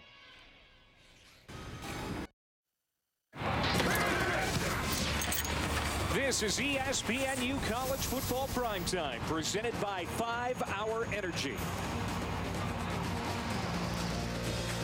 Welcome back to Tuscaloosa and the SEC on ESPN. This homecoming crowd here in Tuscaloosa, maybe a little shocked by the score at halftime. It's 14-0. The number 2 team in the country leading Vanderbilt on homecoming night. And Brian Greasy, this number 1 rushing offense of Alabama held to just 46 yards in that first half. But A.J. McCarron, the quarterback for Bama, picking up the slack. They're going to need him throughout the SEC schedule. If they're going to compete against the LSUs and Auburns, they're going to need A.J. McCarron to throw the football and do it effectively. And on that last drive, you see the confidence with which he threw the ball down the field with a lot of accuracy. I like the way that he took control of the huddle against an all-out blitz, got the ball out of his hand and accurate, and then finished that drive off with this touchdown pass, which put an exclamation point in a 14-0 lead for Alabama. And I know that Nick Saban, when we saw his comments, we're going into halftime, he was not happy. He wants to keep this team motivated. And I know what his expectations are. They're nothing short of perfection. And I'm sure he was upset that Vanderbilt even attempted 2 field goals on his defense. And they'll come out ready to play in the second half. Cade Foster with the kick. Hal takes it at the 10. And gets to the 25 and is stood up there. As Vanderbilt will start with the football here in the second half. The starting quarterback for Vanderbilt, Larry Smith, left the game in the first half with a left foot injury. He is not going to come out to start this half. Jordan Rogers pretty impressive, though, in his stead. Yeah, and let's go back and take a look at the injury. His left foot gets kind of bent back on him there and did not look good. But you're right, Jordan Rogers came in and threw the ball. He was accurate, 4 out of 5 in the first half, and he ran the ball 3 times for 17 yards. And yeah, I think he's the style of quarterback that James Franklin is more used to than the offense and defense right out of the gate to start the third quarter. Handoff to Stacy. Zach Stacy, the junior running back for Vanderbilt, getting a lot of playing time here now that Warren Norman is out. Here's the quarterback comparison, Smith and Rogers. Rogers 4 of 5 for 72 in that first half. Yeah, how would you like your first extended playing time in major FBS college football to be on the road in Tuscaloosa against the best defense in the country? I mean, he's got a lot on his shoulders tonight. A defense that has knocked 2 starting quarterbacks out the last 2 games. John Brantley went out last week for Florida. End around Kraus. They tried this in the first half, and pretty much the same story. Nico Johnson and Mark Barron. A loss of 3. You got to figure this defense got to talk into it at halftime. Here's Barron right here. He's not going to be fooled. He's going to come up and have force on the reverse. Fights off the block from the offensive lineman and keeps contained. And Nico Johnson and the rest of the party come. This is a defense that's very disciplined. Everybody talks about how physical they are and how much talent they have. But what separates them is their discipline, not giving up big plays. Kirby Smart, the defensive coordinator, deserves a lot of credit. On 3rd and 10, Rogers on the crossing route to Kraus, and he is suffocated. Dante Hightower makes the tackle. Let's go back to the first half and update you. Look at the rushing yards. Just 46 for Alabama coming into the night, leading the SEC in that category. But this Vandy defense looked pretty good in that first half. That certainly did, and Alabama's going to need to find ways to move the football. If teams are going to sell out to stop the run with 8- and 9-man fronts with Trent Richardson, A.J. McCarron's got to make them pay on 1st and 2nd down specifically. 3 and out for Vanderbilt on their first possession of the half. Booming punt off the foot of Kent. This is Marquise Mays, the explosive return man. Hurdling men, but there are penalty flags down, and he is out at the 31-yard line. A 54-yard punt by Kent, but there are markers on the field.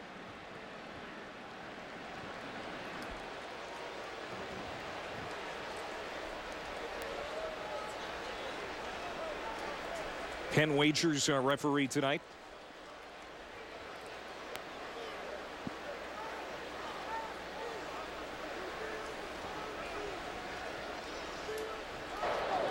Illegal block in the back.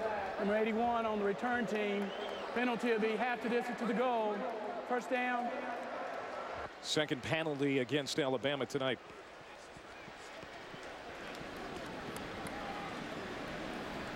Well, Trent Richardson needs to get going. Just 32 yards rushing in that first half. He had a long run of 20 yards. But, I mean, he comes in averaging 124, so way below his average. Well, he can make a lot of yards up in a hurry, and I expect to see quite a bit, a heavy dose of Trent Richards here in the second half. Really enjoyed talking with him yesterday. Very humble kid, works hard, very smart, and he's all about the team. And he'll start from the end zone, gets up ahead of steam. Good carry on first down. Out to the 12. Sean Richardson making the tackle, a gain of 7, so second down and 3. The thing that's really impressive about him, Clay, is for all of his size and his strength has been well documented, but it's his vision to me and his quick feet. Reminds me a lot of Mark Ingram, and he talked about how Mark Ingram taught him how to study tape and how to watch defense, how to read blocks and set up blocks, and certainly benefited from his tutelage. Gets in the feet of the lineman. Tries to pick his way for a first down, which is going to be darn close as he gets to the 15-yard line. Yeah, his relationship with Ingram, it has really benefited Richardson. I think it's benefited both guys, to be honest with you. I mean, Mark Ingram had a great year in 2009, won the Heisman Trophy, but, you know, Trent Richardson certainly helped him in that cause and spelling him in those games during that season. And I think Trent Richardson has every bit of ability that Mark Ingram had, if not more. Tight formation here. We'll see if they sneak it or hand it to Richardson on 3rd and very short. It's Trent.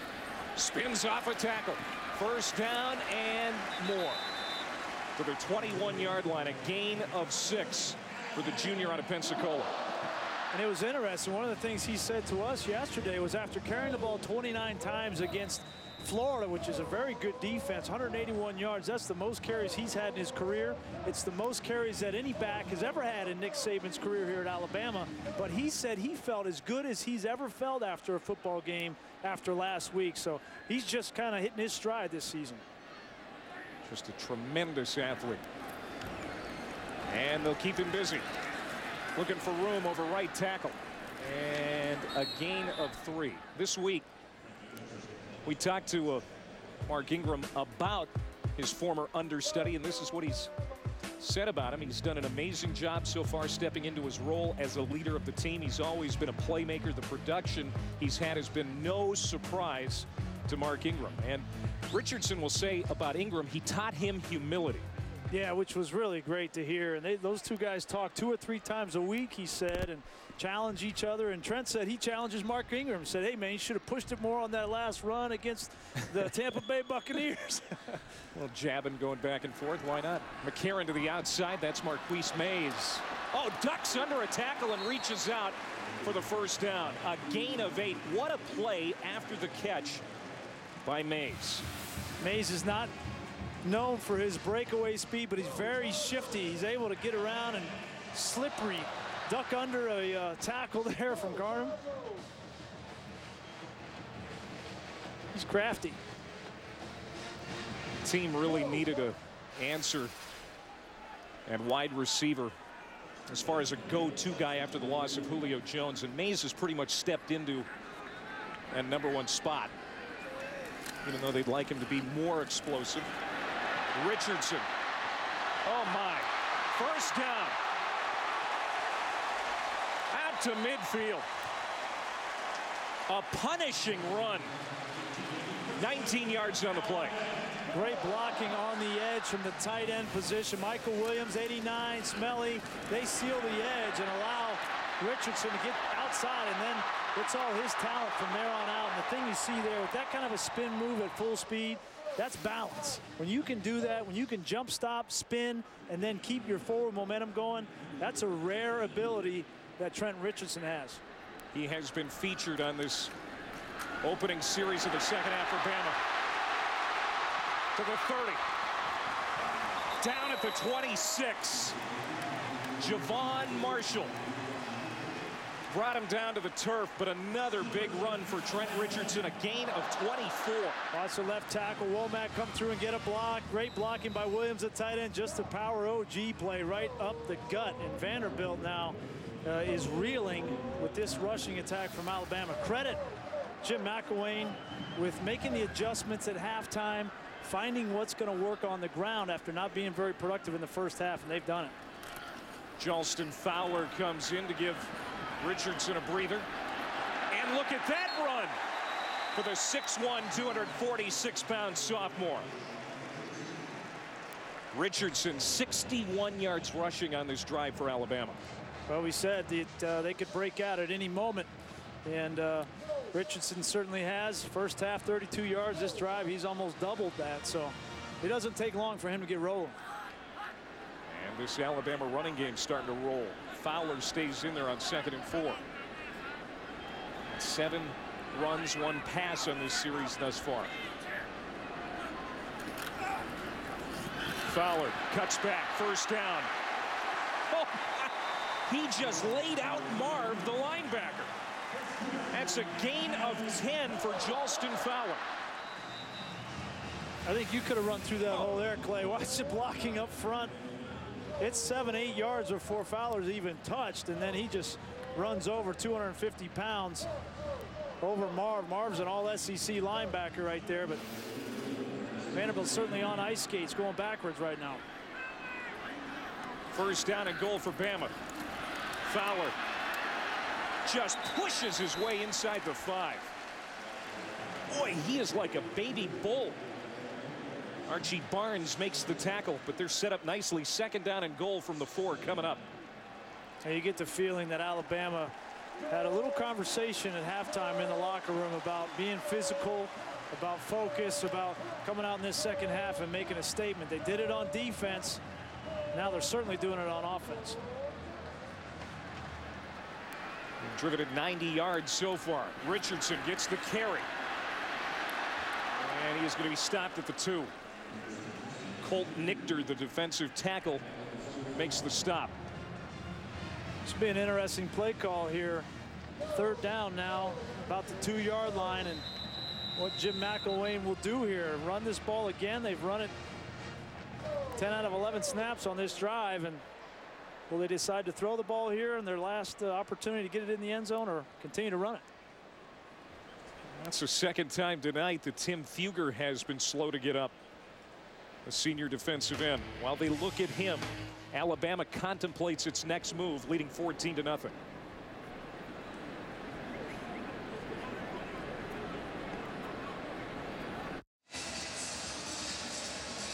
Welcome back to the SEC on ESPN.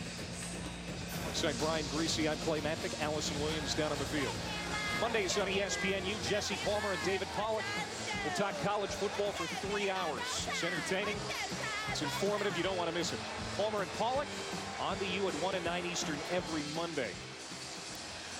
Alabama did not show this in the first half on the ground. This drive started at their own 6. I think they try to run this thing in and finish it off on the ground. How they try to shift there with 3 guys, and Womack, the left guard, moved. This is going to go against Alabama.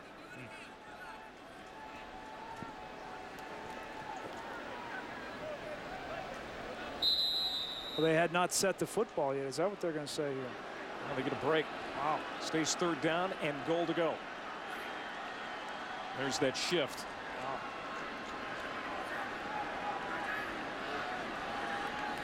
Wow. 12th play of the drive. Richardson lowers his head and is stopped. And another flag comes in. Rob Lohr and Nichter there for Vandy.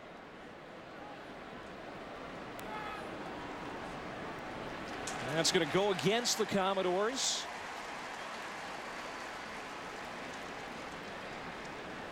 Offside, 58 on the defense. Penalty half the distance to the goal. 3rd down. And it is Colt Nichter, the junior defensive tackle. Looks like he may have jumped just barely into the neutral zone, but he got back there. They called that lined up in the neutral zone because they did not throw that flag until they snapped the football. Crucial penalty that gives Alabama another chance to pound this ball in. Richardson behind the fullback, touchdown.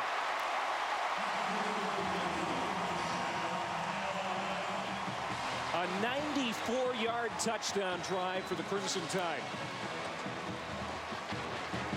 Impressive drive on the ground almost exclusively, and James Franklin knows that that penalty lined up in the neutral zone was costly. They had stopped Alabama and forced the field goal.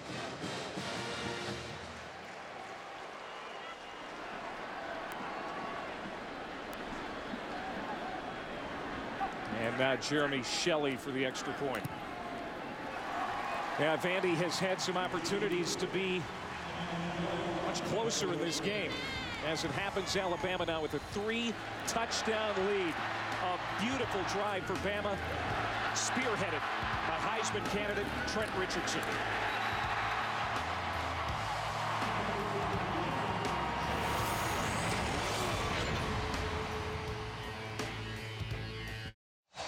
Number 3 right in the middle of his band of brothers, the offensive line. He really gives that offensive line credit for what he's been able to do on the ground this year.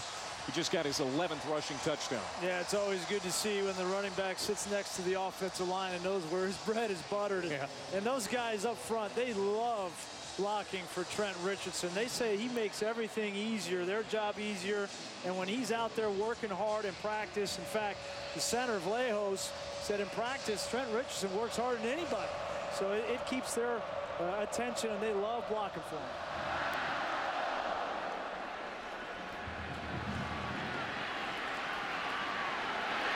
Good return for Andre Hal.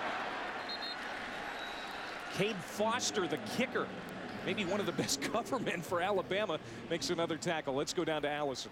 Guys, this is certainly not the start to the third quarter Vanderbilt's James Franklin wanted, but when I talked to him after the half, he said he's feeling pretty good. He said, we came in here with a great game plan and we've been able to execute. We feel like it's working fairly well. As far as things offensively with Larry Smith out and Jordan Rogers in at quarterback, he said it does not change what we're going to do one bit. Clay?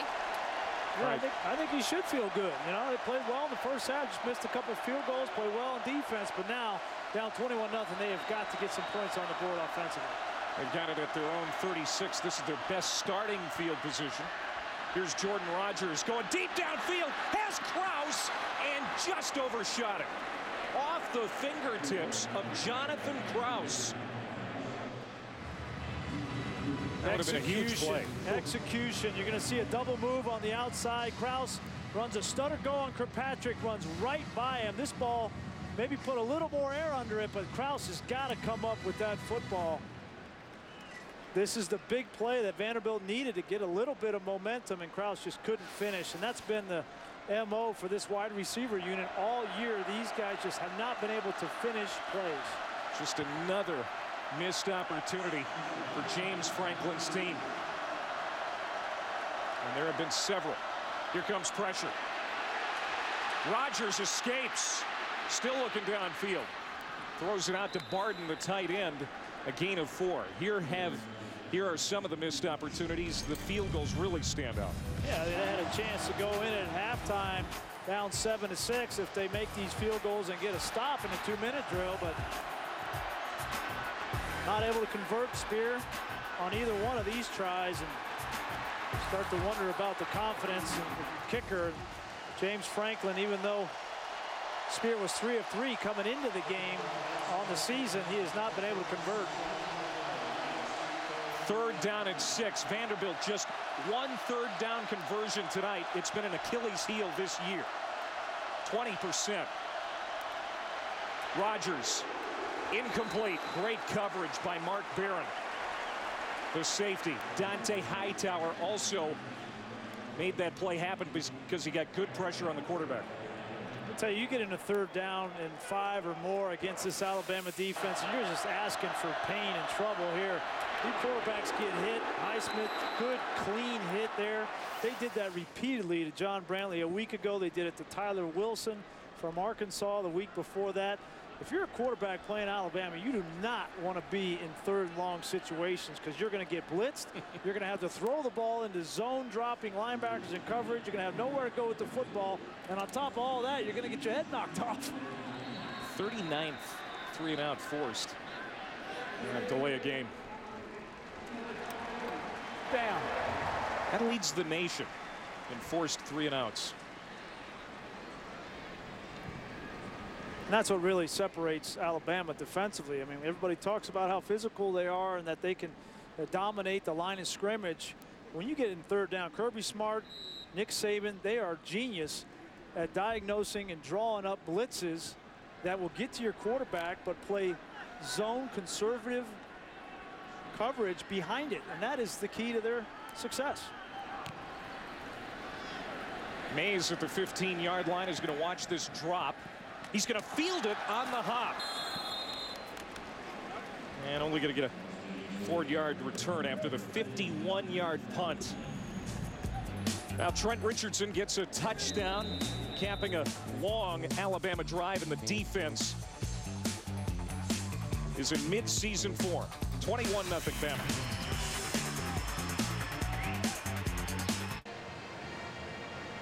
This is a Tuscaloosa landmark, Dreamland Barbecue. I tell you what, you know the food's good when you don't even take time to put the bib on. You know, you get so excited, you got somebody help you put the bib on. Say thank you there. We had it yesterday. How good was that? Huh? Did you wear a bib? No. I can't. My tie is my bib. Sunday and Monday, BCS Countdown, 8:15 Eastern on ESPN, and then at 9 o'clock, turn around and play it again for you on ESPNU, and then you'll see it again on Monday if you missed it on Sunday. BCS Countdown. Of course, that first BCS poll comes out here next week. Oklahoma was impressive today. How impressive was LSU? I don't know if Oklahoma was as impressive as Texas was disappointing. I mean, it was complete disintegration. What can Alabama do for an encore? What an impressive first drive to start the half. Now they're incomplete on first down. Mays the intended receiver. Let's go to the studio for an update.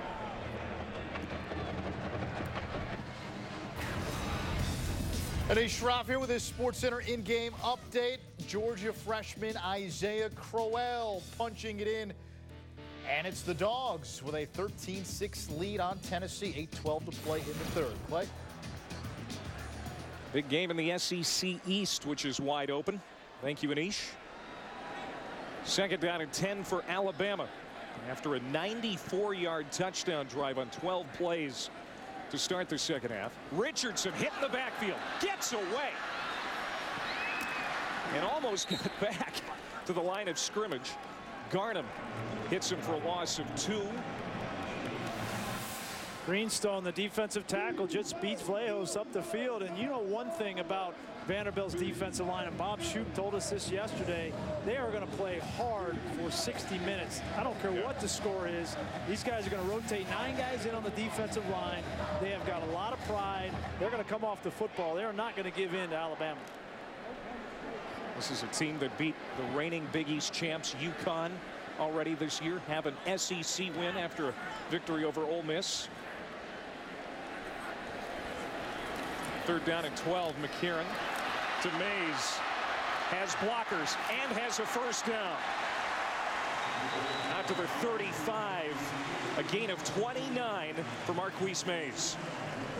I tell you, take a look at this job on this play from the center, Vlahos. Going to come out on the screen and lead him. He's right in the middle. Go ahead and run it, guys. He gets out, gets downfield. He's going to try to hit anybody he can. Hits one guy, knocks him down. 2 guys knocks him down. Let me find another guy, knock him down. Vlahos, an all-SEC performer. He was a player of the week for SEC offensive lineman last week for a job he did against Florida, and he's the unquestioned leader of this Alabama offensive line. Play fake. McCarron. Plenty of time. Pass is too high. Kevin Norwood, the sophomore receiver, the intended target. Incomplete. Second and 10. They kind of pick on Vlahos too, though. They like him so much, but they pick on him, and I think that's because they like him. Well, he's not the tallest guy in the world. He's only 6'1", but he's got a low center of gravity, and the thing about him, he's been consistent. This is his 33rd consecutive start, and he's started every single game going all the way back to the start of the 2009 season. Richardson, Beautiful run. And another first down for Alabama. Let's go down to Allison. Well, guys, when we talked to Trent Richardson yesterday, he said that's what he loves about Vlahos. He's one of those guys that gets downfield, always looking to make the block. He said, heck, sometimes I think he's trying to race me to the end zone. And he's a guy that they really seem to like a lot. And Richardson loves his offensive lineman, and Vlahos kind of the leader there. And I think May's appreciating his hard work as well. He's got the sprinter shorts on. Look at those things. He's got knee pads for thigh pads. He wants to get as much speed and aerodynamic as he can. I think he's keeping those pants in the dryer too long. They're awfully short. Now McCarron is flushed out. Looking downfield, throws on the run. Did he stay in for a catch? Yeah! Beautiful play on the sideline. Brandon Gibson, his first catch of the night, and he picks up 12. A.J. McCarron has just enough mobility to be dangerous. He escapes the rush inside. On the move, you've got to be accurate as a quarterback. That ball right on Gibson, who ran a nice patient route, got separation, and comes down with that catch for a first down. McCarron is putting balls where only his receivers can catch them tonight. He's confident tonight. He's come out and played really well. 180 yards through the air, 21 of 28 with a couple of touchdowns. That's an efficient night. You see the total yards now to 321. More yards coming for Richardson. Short game, but he's got his 5th straight 100-yard game here tonight, the 9th of his career. Richardson now 18 carries for 107. It's almost a given. You come into a game where Richardson's going to get his 100 yards, and the thing that's been impressive is his average. That's what I look at with running backs, is what they average per carry, and he's up around six yards a carry tonight. He's done most of his damage here in the second half. Was held to 32 yards on the ground in the first half. And he'll get it again on 2nd and 8, looking for operating room on the right side. And there is DeAndre Jones, the middle linebacker, to bring him down at the 40. Jones plays behind Chris Marv for the most part. We're under a minute and a half to go here, third quarter, as Alabama has a comfortable lead now, 21-0. You know, going back to McCarron, the one thing coming into this game, we talked with Coach Saban about it yesterday, was he's an emotional player. Last week he got into a little bit of a tiff with Dominique Easley. He got a little too excited after a touchdown, and Nick Saban had to settle him down. He's a very passionate, emotional player, and Nick Saban says, I need to keep him focused in a lot of situations. He certainly has been even keeled tonight. On 3rd and 7, he steps up, deep downfield to the end zone. Touchdown White, his second touchdown catch here tonight.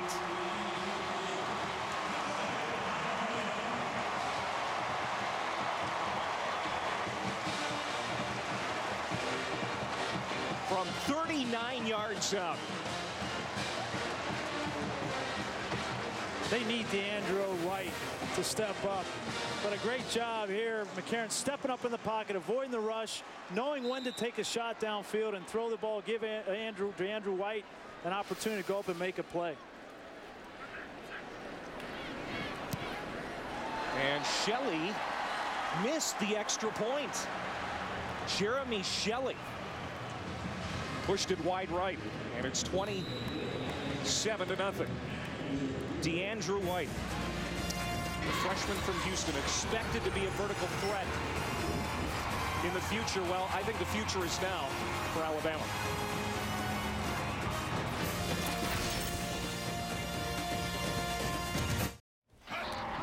Anish Shroff here in studio. Landry Jones of Oklahoma is an AT&T All-America Player of the Week nominee. The Oklahoma quarterback threw for 367 yards, 3 TDs, had more than 300 yards passing in the first half as the Sooners blast Texas 55-17 in the Red River rivalry. Vote 55862 from your mobile phone to vote and for a chance at a trip to the national championship. Okay, Anish, thank you very much. Back here in Tuscaloosa, there is DeAndre White. Just caught a beautiful touchdown pass from McCarron. McCarron now 220 yards through the air. That is just 6 yards shy of a season high. Caps a 9-play, 81-yard drive. So a 96-yard drive followed up by an 81-yard drive by Alabama to start the half.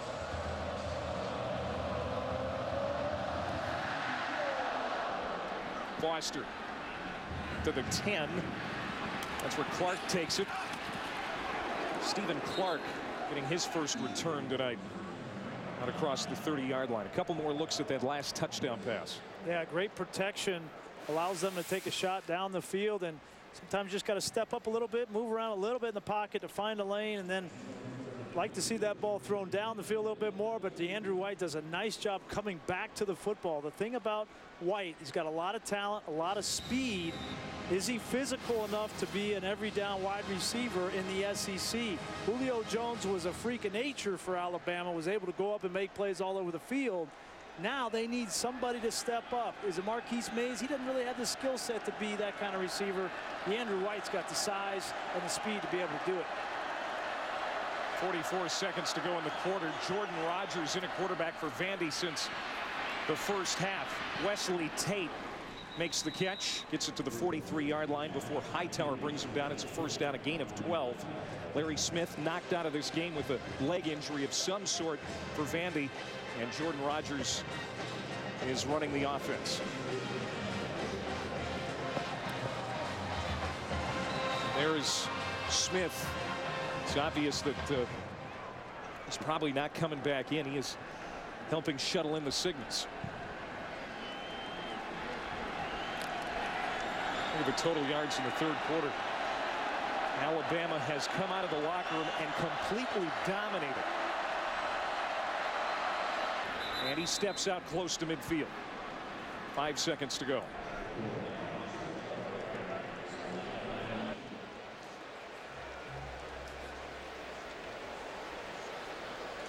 Think Nick Saban's feeling a little bit better now? Hard to tell, isn't it? It really is. Holding, number 69 on the offense. Penalty 10 yards from the previous spot. First down. Josh Gillespie, the right guard. Well, Nick Saban is nothing if not consistent. I mean, we talked with him yesterday. Every single day he does the same thing. Wakes up at the same time, has the same cup of coffee for breakfast. There's 2 little Debbie cakes, and then you'll have another cup of coffee, turn on the Weather Channel. He said, I don't know why I turn the Weather Channel on, because I always stay in a dark room and watch film all day long, but I have to turn it on because I'm just a creature of habit. So he likes things a particular way. He's a perfectionist, and he's certainly, throughout his career, it's paid off for him. Well, even though it might not show, he must be more pleased with Alabama's play in that third quarter. Complete domination, and they have opened up a 27-0 lead in this game.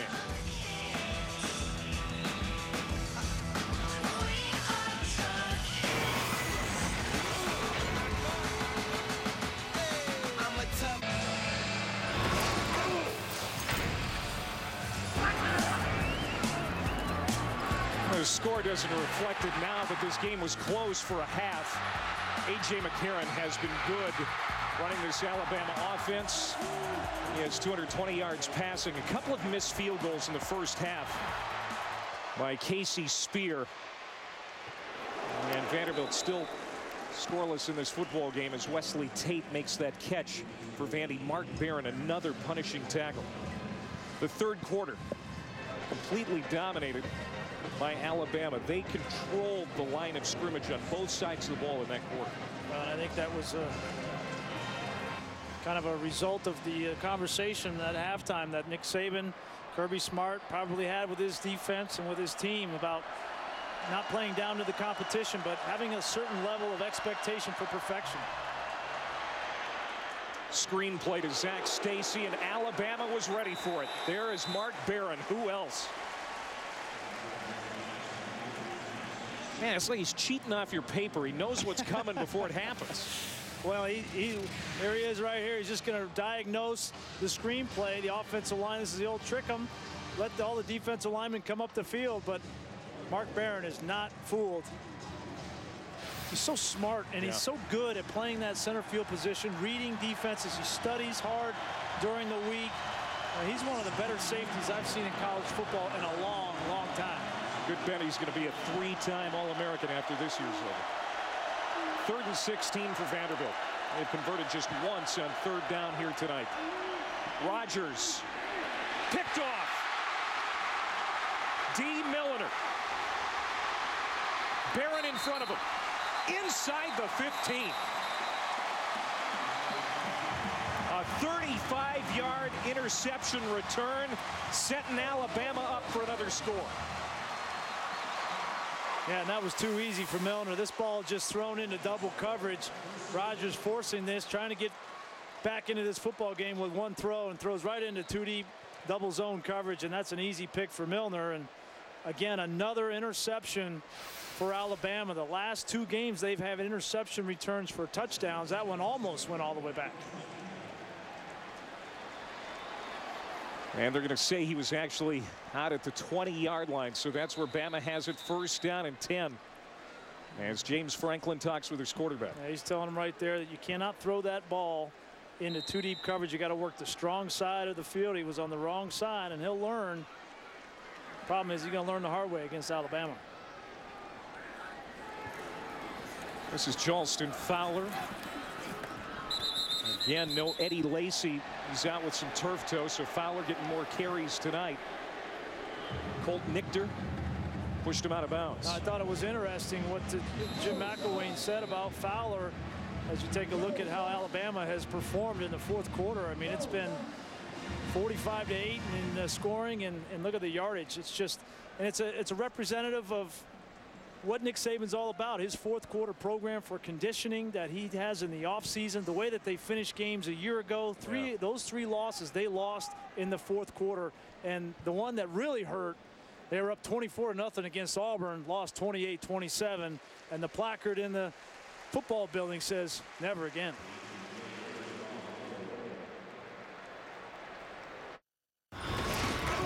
27-0 Vanderbilt. Time now for our game track presented by Taco Bell.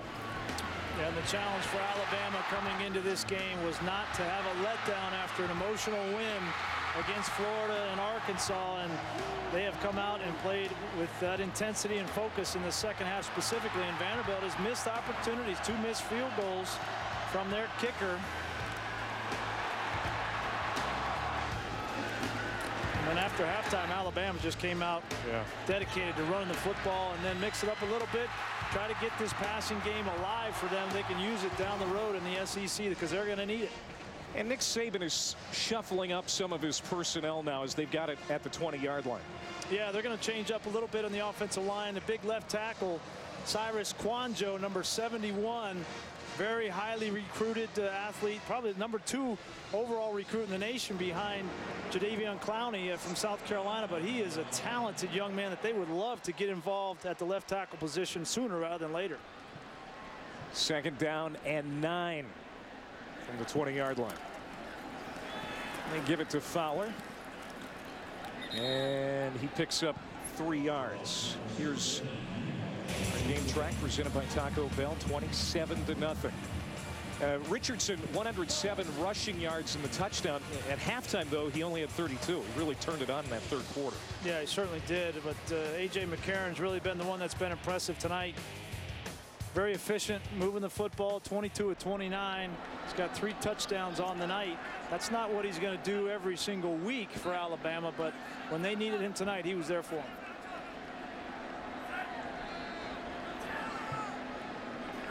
Third down and 8. To the end zone, touchdown. Darius Hanks.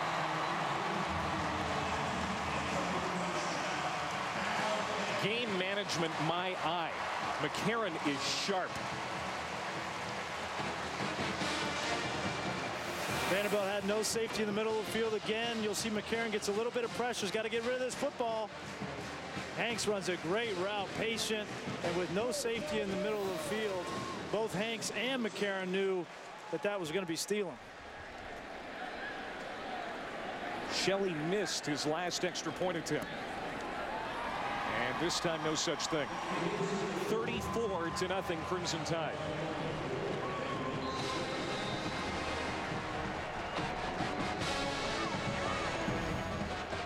Take a look at this route from Hanks. Patience, sticks it on the outside. Last 4 drives, 4 touchdowns for Bama.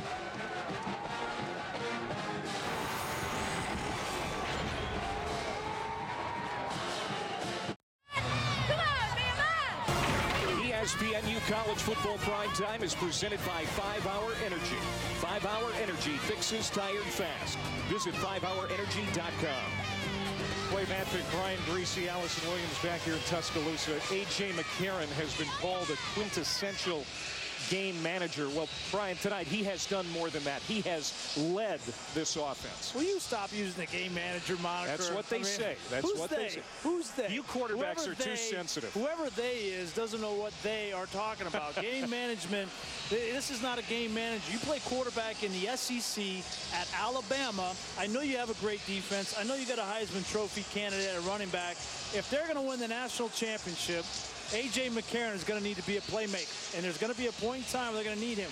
Greg McElroy was a playmaker, okay? He made plays. I don't know, he had Julio Jones and all these guys, but in my opinion, there is no game management in the SEC at a program like Alabama. I'll just go on the record on that one. I was going to say, it sounded like you almost took that personal. Were you ever called a game manager? Listen, I had a good defense in college, yeah, and we won the national championship. They never called me a game manager. I got to the sore spot. At the 17, it's taken by Hal. And a short return out to the 24-yard line. Let's go for an update on Arkansas-Auburn. Anish. Clay, it's now 21 unanswered for Arkansas. Joe Adams is going to take this 92 yards to the house. Razorbacks up 28-14. Now remember, last year, Arkansas led Auburn in the 4th quarter, but the Tigers closed the game with 28 unanswered. And we'll have to see if Auburn's got it in them this year. Of course, Alabama will play their vaunted rivals on the 26th of November in the regular season finale. Yeah. Auburn is just good enough to be dangerous. You know, I mean, but I know that they will have the full attention of Alabama in the Iron Bowl. That will be fun as always. Rogers, who stumbles at about the 25-yard line and falls ahead to the 29, a run of 5. Don't forget Palmer and Pollock Monday at 1 and 9 Eastern on ESPNU. This is the first year of the Palmer and Pollock show. What are your impressions of those two guys on the air every week? I mean, they jab at each other back and forth, kind of like you and I. Nah. Maybe not that bad. I'll take Pollock in that jab fest.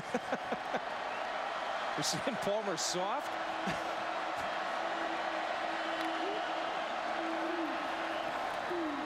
Ahead, Seymour. And Trey DePriest, the middle linebacker, makes the tackle, a gain of 3. It's going to be about 3rd and 2 coming up, Vandy. Nick Saban in his 5th year as Alabama's head coach, 2 division titles, 1 SEC title, 1 national championship here at Bama. The only active coach with 2 national titles and at different schools to boot. A lot of people think he could be getting another one here this year. Well, they're certainly going to have their opportunities if they continue to get better on a weekly basis, and Nick Saban knows how to motivate his team. He will have them ready to play, in my opinion. Rogers gets away from a tackle, throws on the run, and right into the hands of Nico Johnson. Second interception thrown by Rogers.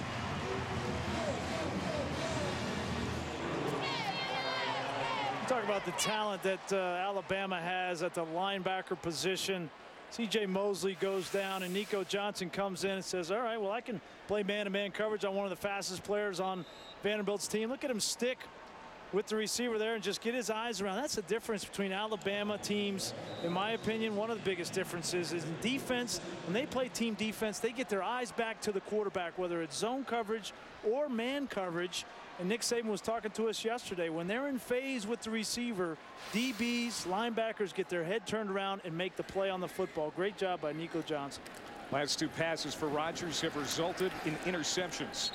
Fowler the carry. He'll pick up 2 on 1st down. And a new quarterback is in for the Crimson Tide. Philip Sims, the redshirt freshman out of Chesapeake, Virginia. He has played in every game. Albeit not as much as he would like, as A.J. McCarron has won that starting job. Yeah, and people didn't really get to see a whole lot of Philip Sims because in spring practice closed, and saw a little bit of it in the spring game, but he's got an arm. He can throw the football. This race was tight. I think that the little bit of experience that McCarron had coming into this season was what gave him the edge, but Sims can play. Little handoff, and Fowler tries to cut back, and he is hard to bring down. He has proven that tonight. Gain of 7. It's going to bring up 3rd and a couple. Sims, the #1 quarterback in the nation on that ESPNU 150 in 2010 out of Oscar Smith High School in Virginia.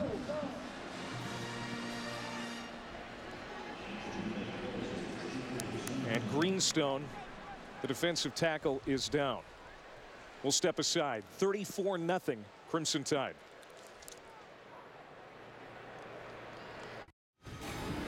Anish Shroff here in studio. BYU quarterback Riley Nelson making his first start of the year. BYU and San Jose State comes your way at 10:30 Eastern on ESPNU.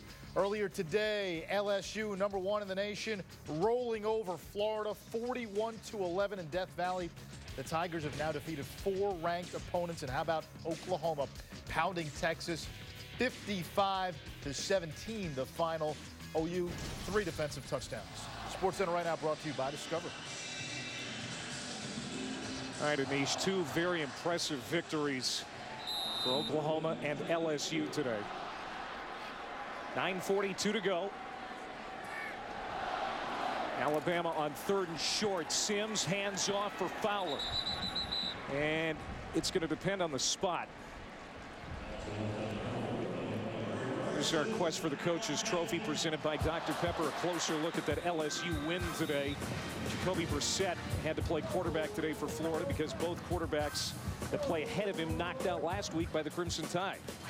you play Alabama, and you're going to feel it for a couple of weeks. Arkansas felt it for a couple of weeks, and Florida certainly is as well. Florida going up against two of the best defenses in back-to-back. It's tough. Well, they gave it to him. First down and 10 for Alabama. Phillip Sims in a quarterback play fake. Wants to throw, and he checks down to Blake Sims. His first touch tonight. First down catch. No, they're going to mark him back. 3 yards short. Here's that Crimson Tide schedule. The big one coming up on November 5th right here in Tuscaloosa. Yeah, it's very favorable. They don't play South Carolina this year. They replaced them with Vanderbilt, but they go on the road to Ole Miss, Tennessee at home, and then the big game after a bye week against LSU. And as you look, Alabama took another step, in my opinion, tonight. Kind of just sharpening the blade, getting everything fine-tuned in all 3 phases for that November 5th showdown. 2nd and 2. Blake Sims reverses field, and he's going to lose yards. The former high school quarterback takes a loss of 2. And another thing that now LSU's got to worry about tonight is DeAndrew White. White before now really kind of quiet in that receiving corps. 2 big touchdown catches in this game. Well, DeAndrew White and, frankly, A.J. McCarron. I thought it was big tonight. I felt coming in this game, Jim McElwain might free up the reins a little bit, let McCarron throw the ball some more just to get his confidence up and send LSU a message. Hey, you just can't pile up on Trent Richardson. We're going to make you pay through the air, too. Phillip Sims, happy feet and down. He is sacked at the 28-yard line by Walker May, the defensive end. It's a loss of 8. Vandy, through the first half, got to give him a lot of credit, and this Vanderbilt team already has 3 victories. Now you look at their schedule, and they're going to have to try and find 3 more wins to become bowl eligible in James Franklin's first year. And I got to tell you, they certainly have a defense that's formidable enough to get it going and find those wins. It's the offense that they need to get going. I've been impressed tonight with Rodgers at quarterback. Who knows how long Larry Smith will be out, but I think Rodgers has some tools to do it. Sims to Sims, and he will not get the first down. Gain of 9. And Vandy will take over on downs. 7:05 to go.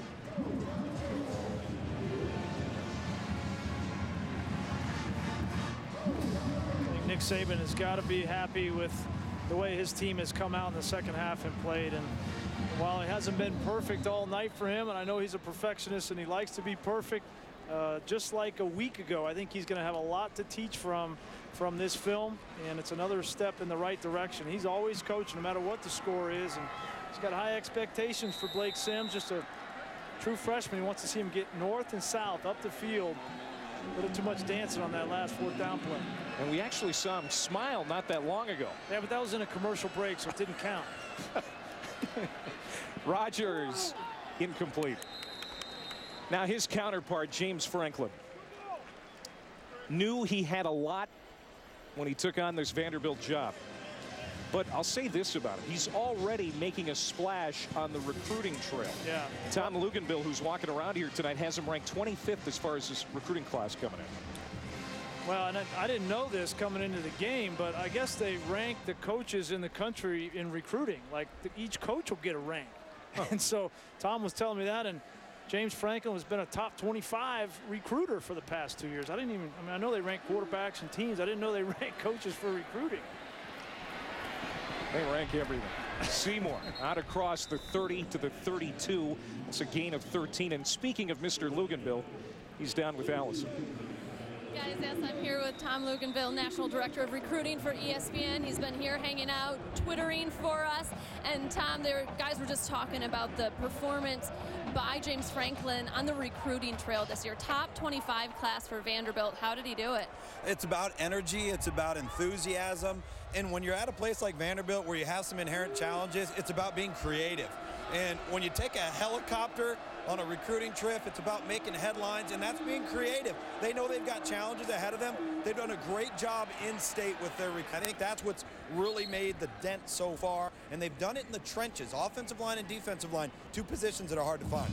Yeah, he made some news with taking that helicopter to a couple of Georgia games. He said it was because, you know, he had to do some recruiting in Maryland, and the big city atmosphere need to be two places in the same night. But certainly got some attention for this program. Who in that class are the big standouts for Vanderbilt? I think there's two guys that stand out to me. Stephen Weatherly, the defensive end, is a guy that's of SEC caliber when you look at defensive linemen, and he's an edge pass rusher. Brian Kimbrough on the offensive side of the football is a lightning quick weapon. He's going to be great in the spread offense, get him in space, allow him to do what he does. And those are the types of players that in the past have not considered Vanderbilt. I think that more than anything else is he's got players thinking about Vanderbilt, and that hasn't happened before. He certainly does. It seems like he's brought a whole lot of energy to a program that has kind of lacked it. And we've seen it with programs like Stanford that have had success and still have the high academic standards. So those guys, those athletes are out there. Well, they're out there, and you got to scour the entire country. You become a national recruiter when you're at an academic institution. And I think with enhanced resources, enhanced facilities, and the sales pitch that, hey, come be a part of the resurgence.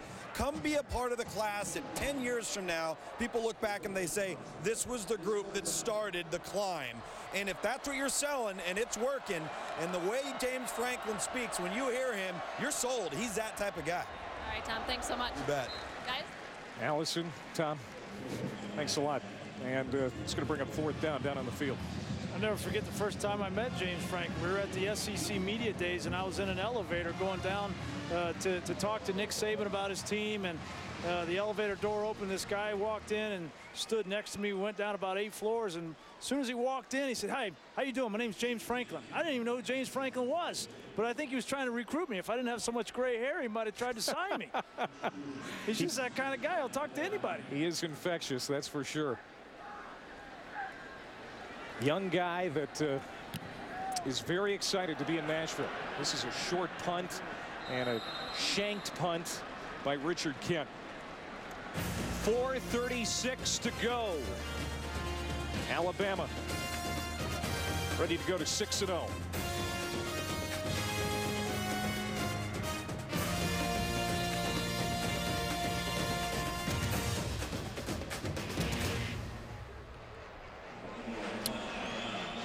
Good stuff. Finally got Lugs on.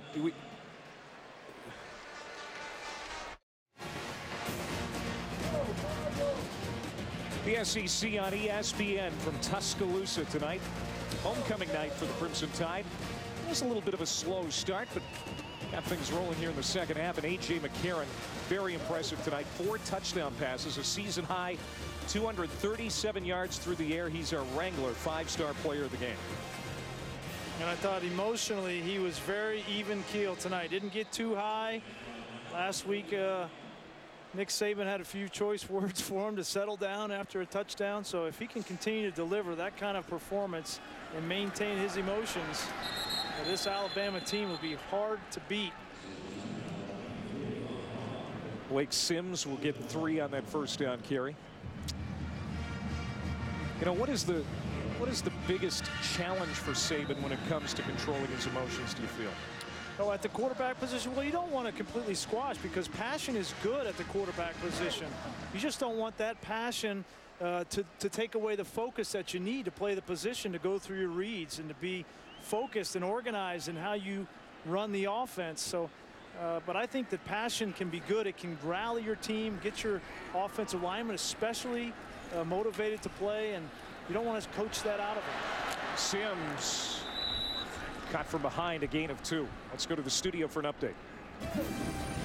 All right, Clay, coming up in a little more than 20 minutes, San Jose State and Biletnikoff Award watch list member Noel Grigsby will take on BYU. That's at 10:30 Eastern on ESPNU. Grigsby, one of the top wideouts in the nation.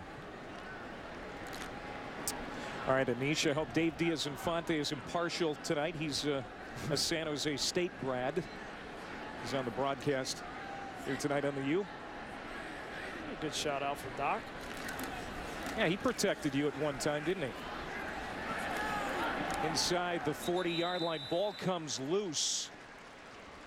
And Alabama recovers. That's Sims with a 5-yard gain and a first down. As we're coming up on 3 minutes to go. Next week, Alabama's at Ole Miss. Then they come home to take on Tennessee. Then LSU November 5th here in Tuscaloosa.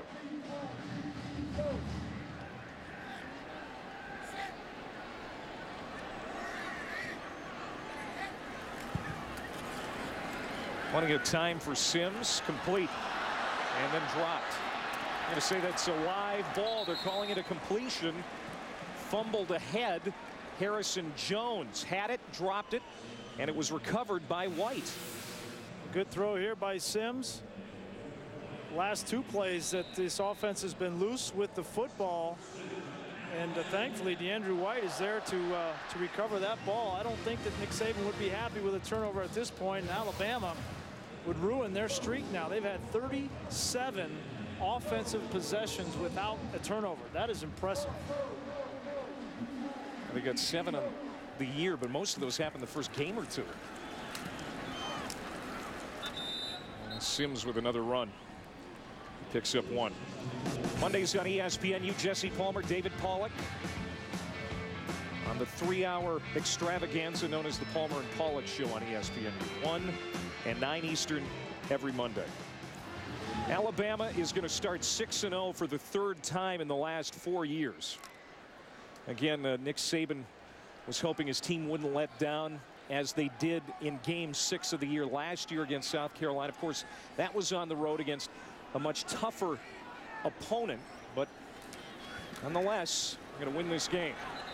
Tackle in the backfield. Sims dropped for a loss by Al Owens. And I really think the 2011 season for Alabama started January 1st in the Capital One Bowl when they beat Michigan State 49-7. They were embarrassed, losing 3 times during the course of last season. And I think Nick Saban used that time off over the holidays to really motivate his team and say, look, we have got to build some momentum. They lost a lot of players on defense after that national championship team in 09. They did inexperienced last year on defense, but 10 out of 11 starters returned for them on defense this year, and they're playing with more confidence, more character, more leadership, and it's showing. On 3rd down, it'll be Blake Sims, and it'll bring up 4th down and long with 46 seconds to go. You know, Sports Illustrated had Alabama on the cover this week, asking the question, is this the best defense ever? What do you think? No, not anywhere close at this point. I mean, it's 5 games into the season. They've played well, don't get me wrong, especially against the run coming into this game. But, you know, I think that Leroy Jordan and some of those guys from the old school Alabama teams, even back in 1961, you know how many points that Leroy Jordan's defense gave up over 11 games? 25 total. Ooh.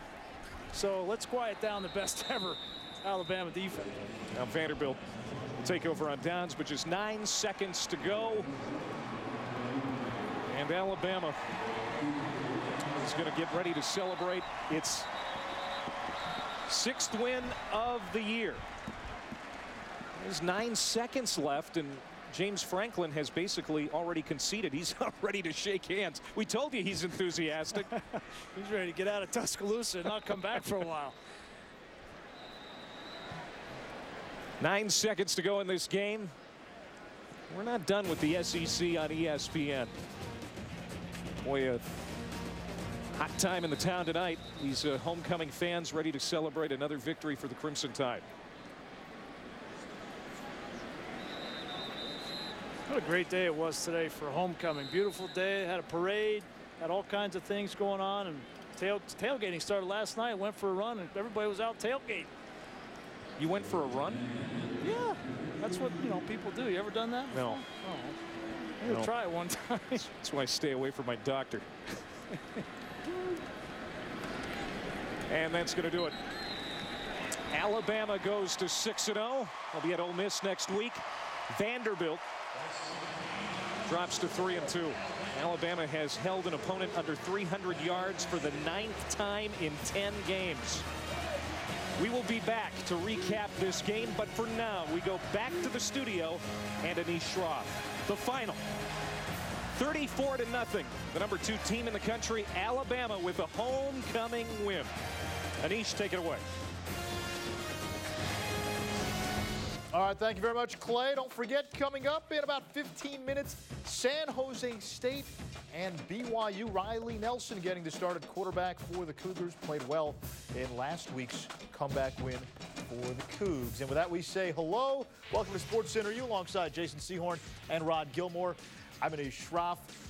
Alabama, an impressive second half. They shut out Vanderbilt to go to 6-0. It's Bama and LSU, 1-2 in the nation. LSU 1, Bama 2. LSU earlier today taking on Florida, who just had Alabama a week ago. And you got a feel for the Florida quarterback. John Brantley, he's on the sideline, suffered an ankle injury against Bama. Jeff Driscoll, the freshman, was supposed to start. He's hurt as well, got hurt against Bama. So Jacoby Brissett, first start as a quarterback, true freshman. He's got to go against LSU. That is not the way to be introduced in your college football career. Meanwhile, second offensive play of the game, LSU Jarrett Lee, Ruben Randall. He's starting to find the range, starting to look comfortable at the quarterback spot for LSU. Game manager, what happened? All right, fake punt, Brad Wing. Where's the punt coverage? I got a funny feeling this was just something Brad saw. Went, you know what? I think I can run on this one. All right, so now this is the punter scoring a touchdown, but he does what a punter does. The wrong thing at the wrong time. Act like you've been there before. That was taunting. It was called unsportsmanlike conduct. New rule this year now. If you do that while the play is still ongoing, it's a live ball foul. That means that touchdown comes off the board. It's Rule 9-2-1. New this year. They're differentiating between live ball and dead ball. Just wait until you cross the line, have your dance, take the 15-yard penalty. He's a punter. He's never been there before, right? So instead of a touchdown, ends up being a field goal. And then later, more from Tyrann Mathieu, the Honey Badger. 2 DBs here on set. Honey Badger for Heisman? Like what I said. Not for Heisman. There's too much offensive talent this year. But as a defensive player of the year, absolutely right. Big-time player. He is the top defensive player in the country. Gentlemen, 41-11 LSU wins. They've now beaten 4 ranked teams this season. Handily. They're number 1. There was a lot of talk last week. Maybe Alabama being number 1. Who's number 1?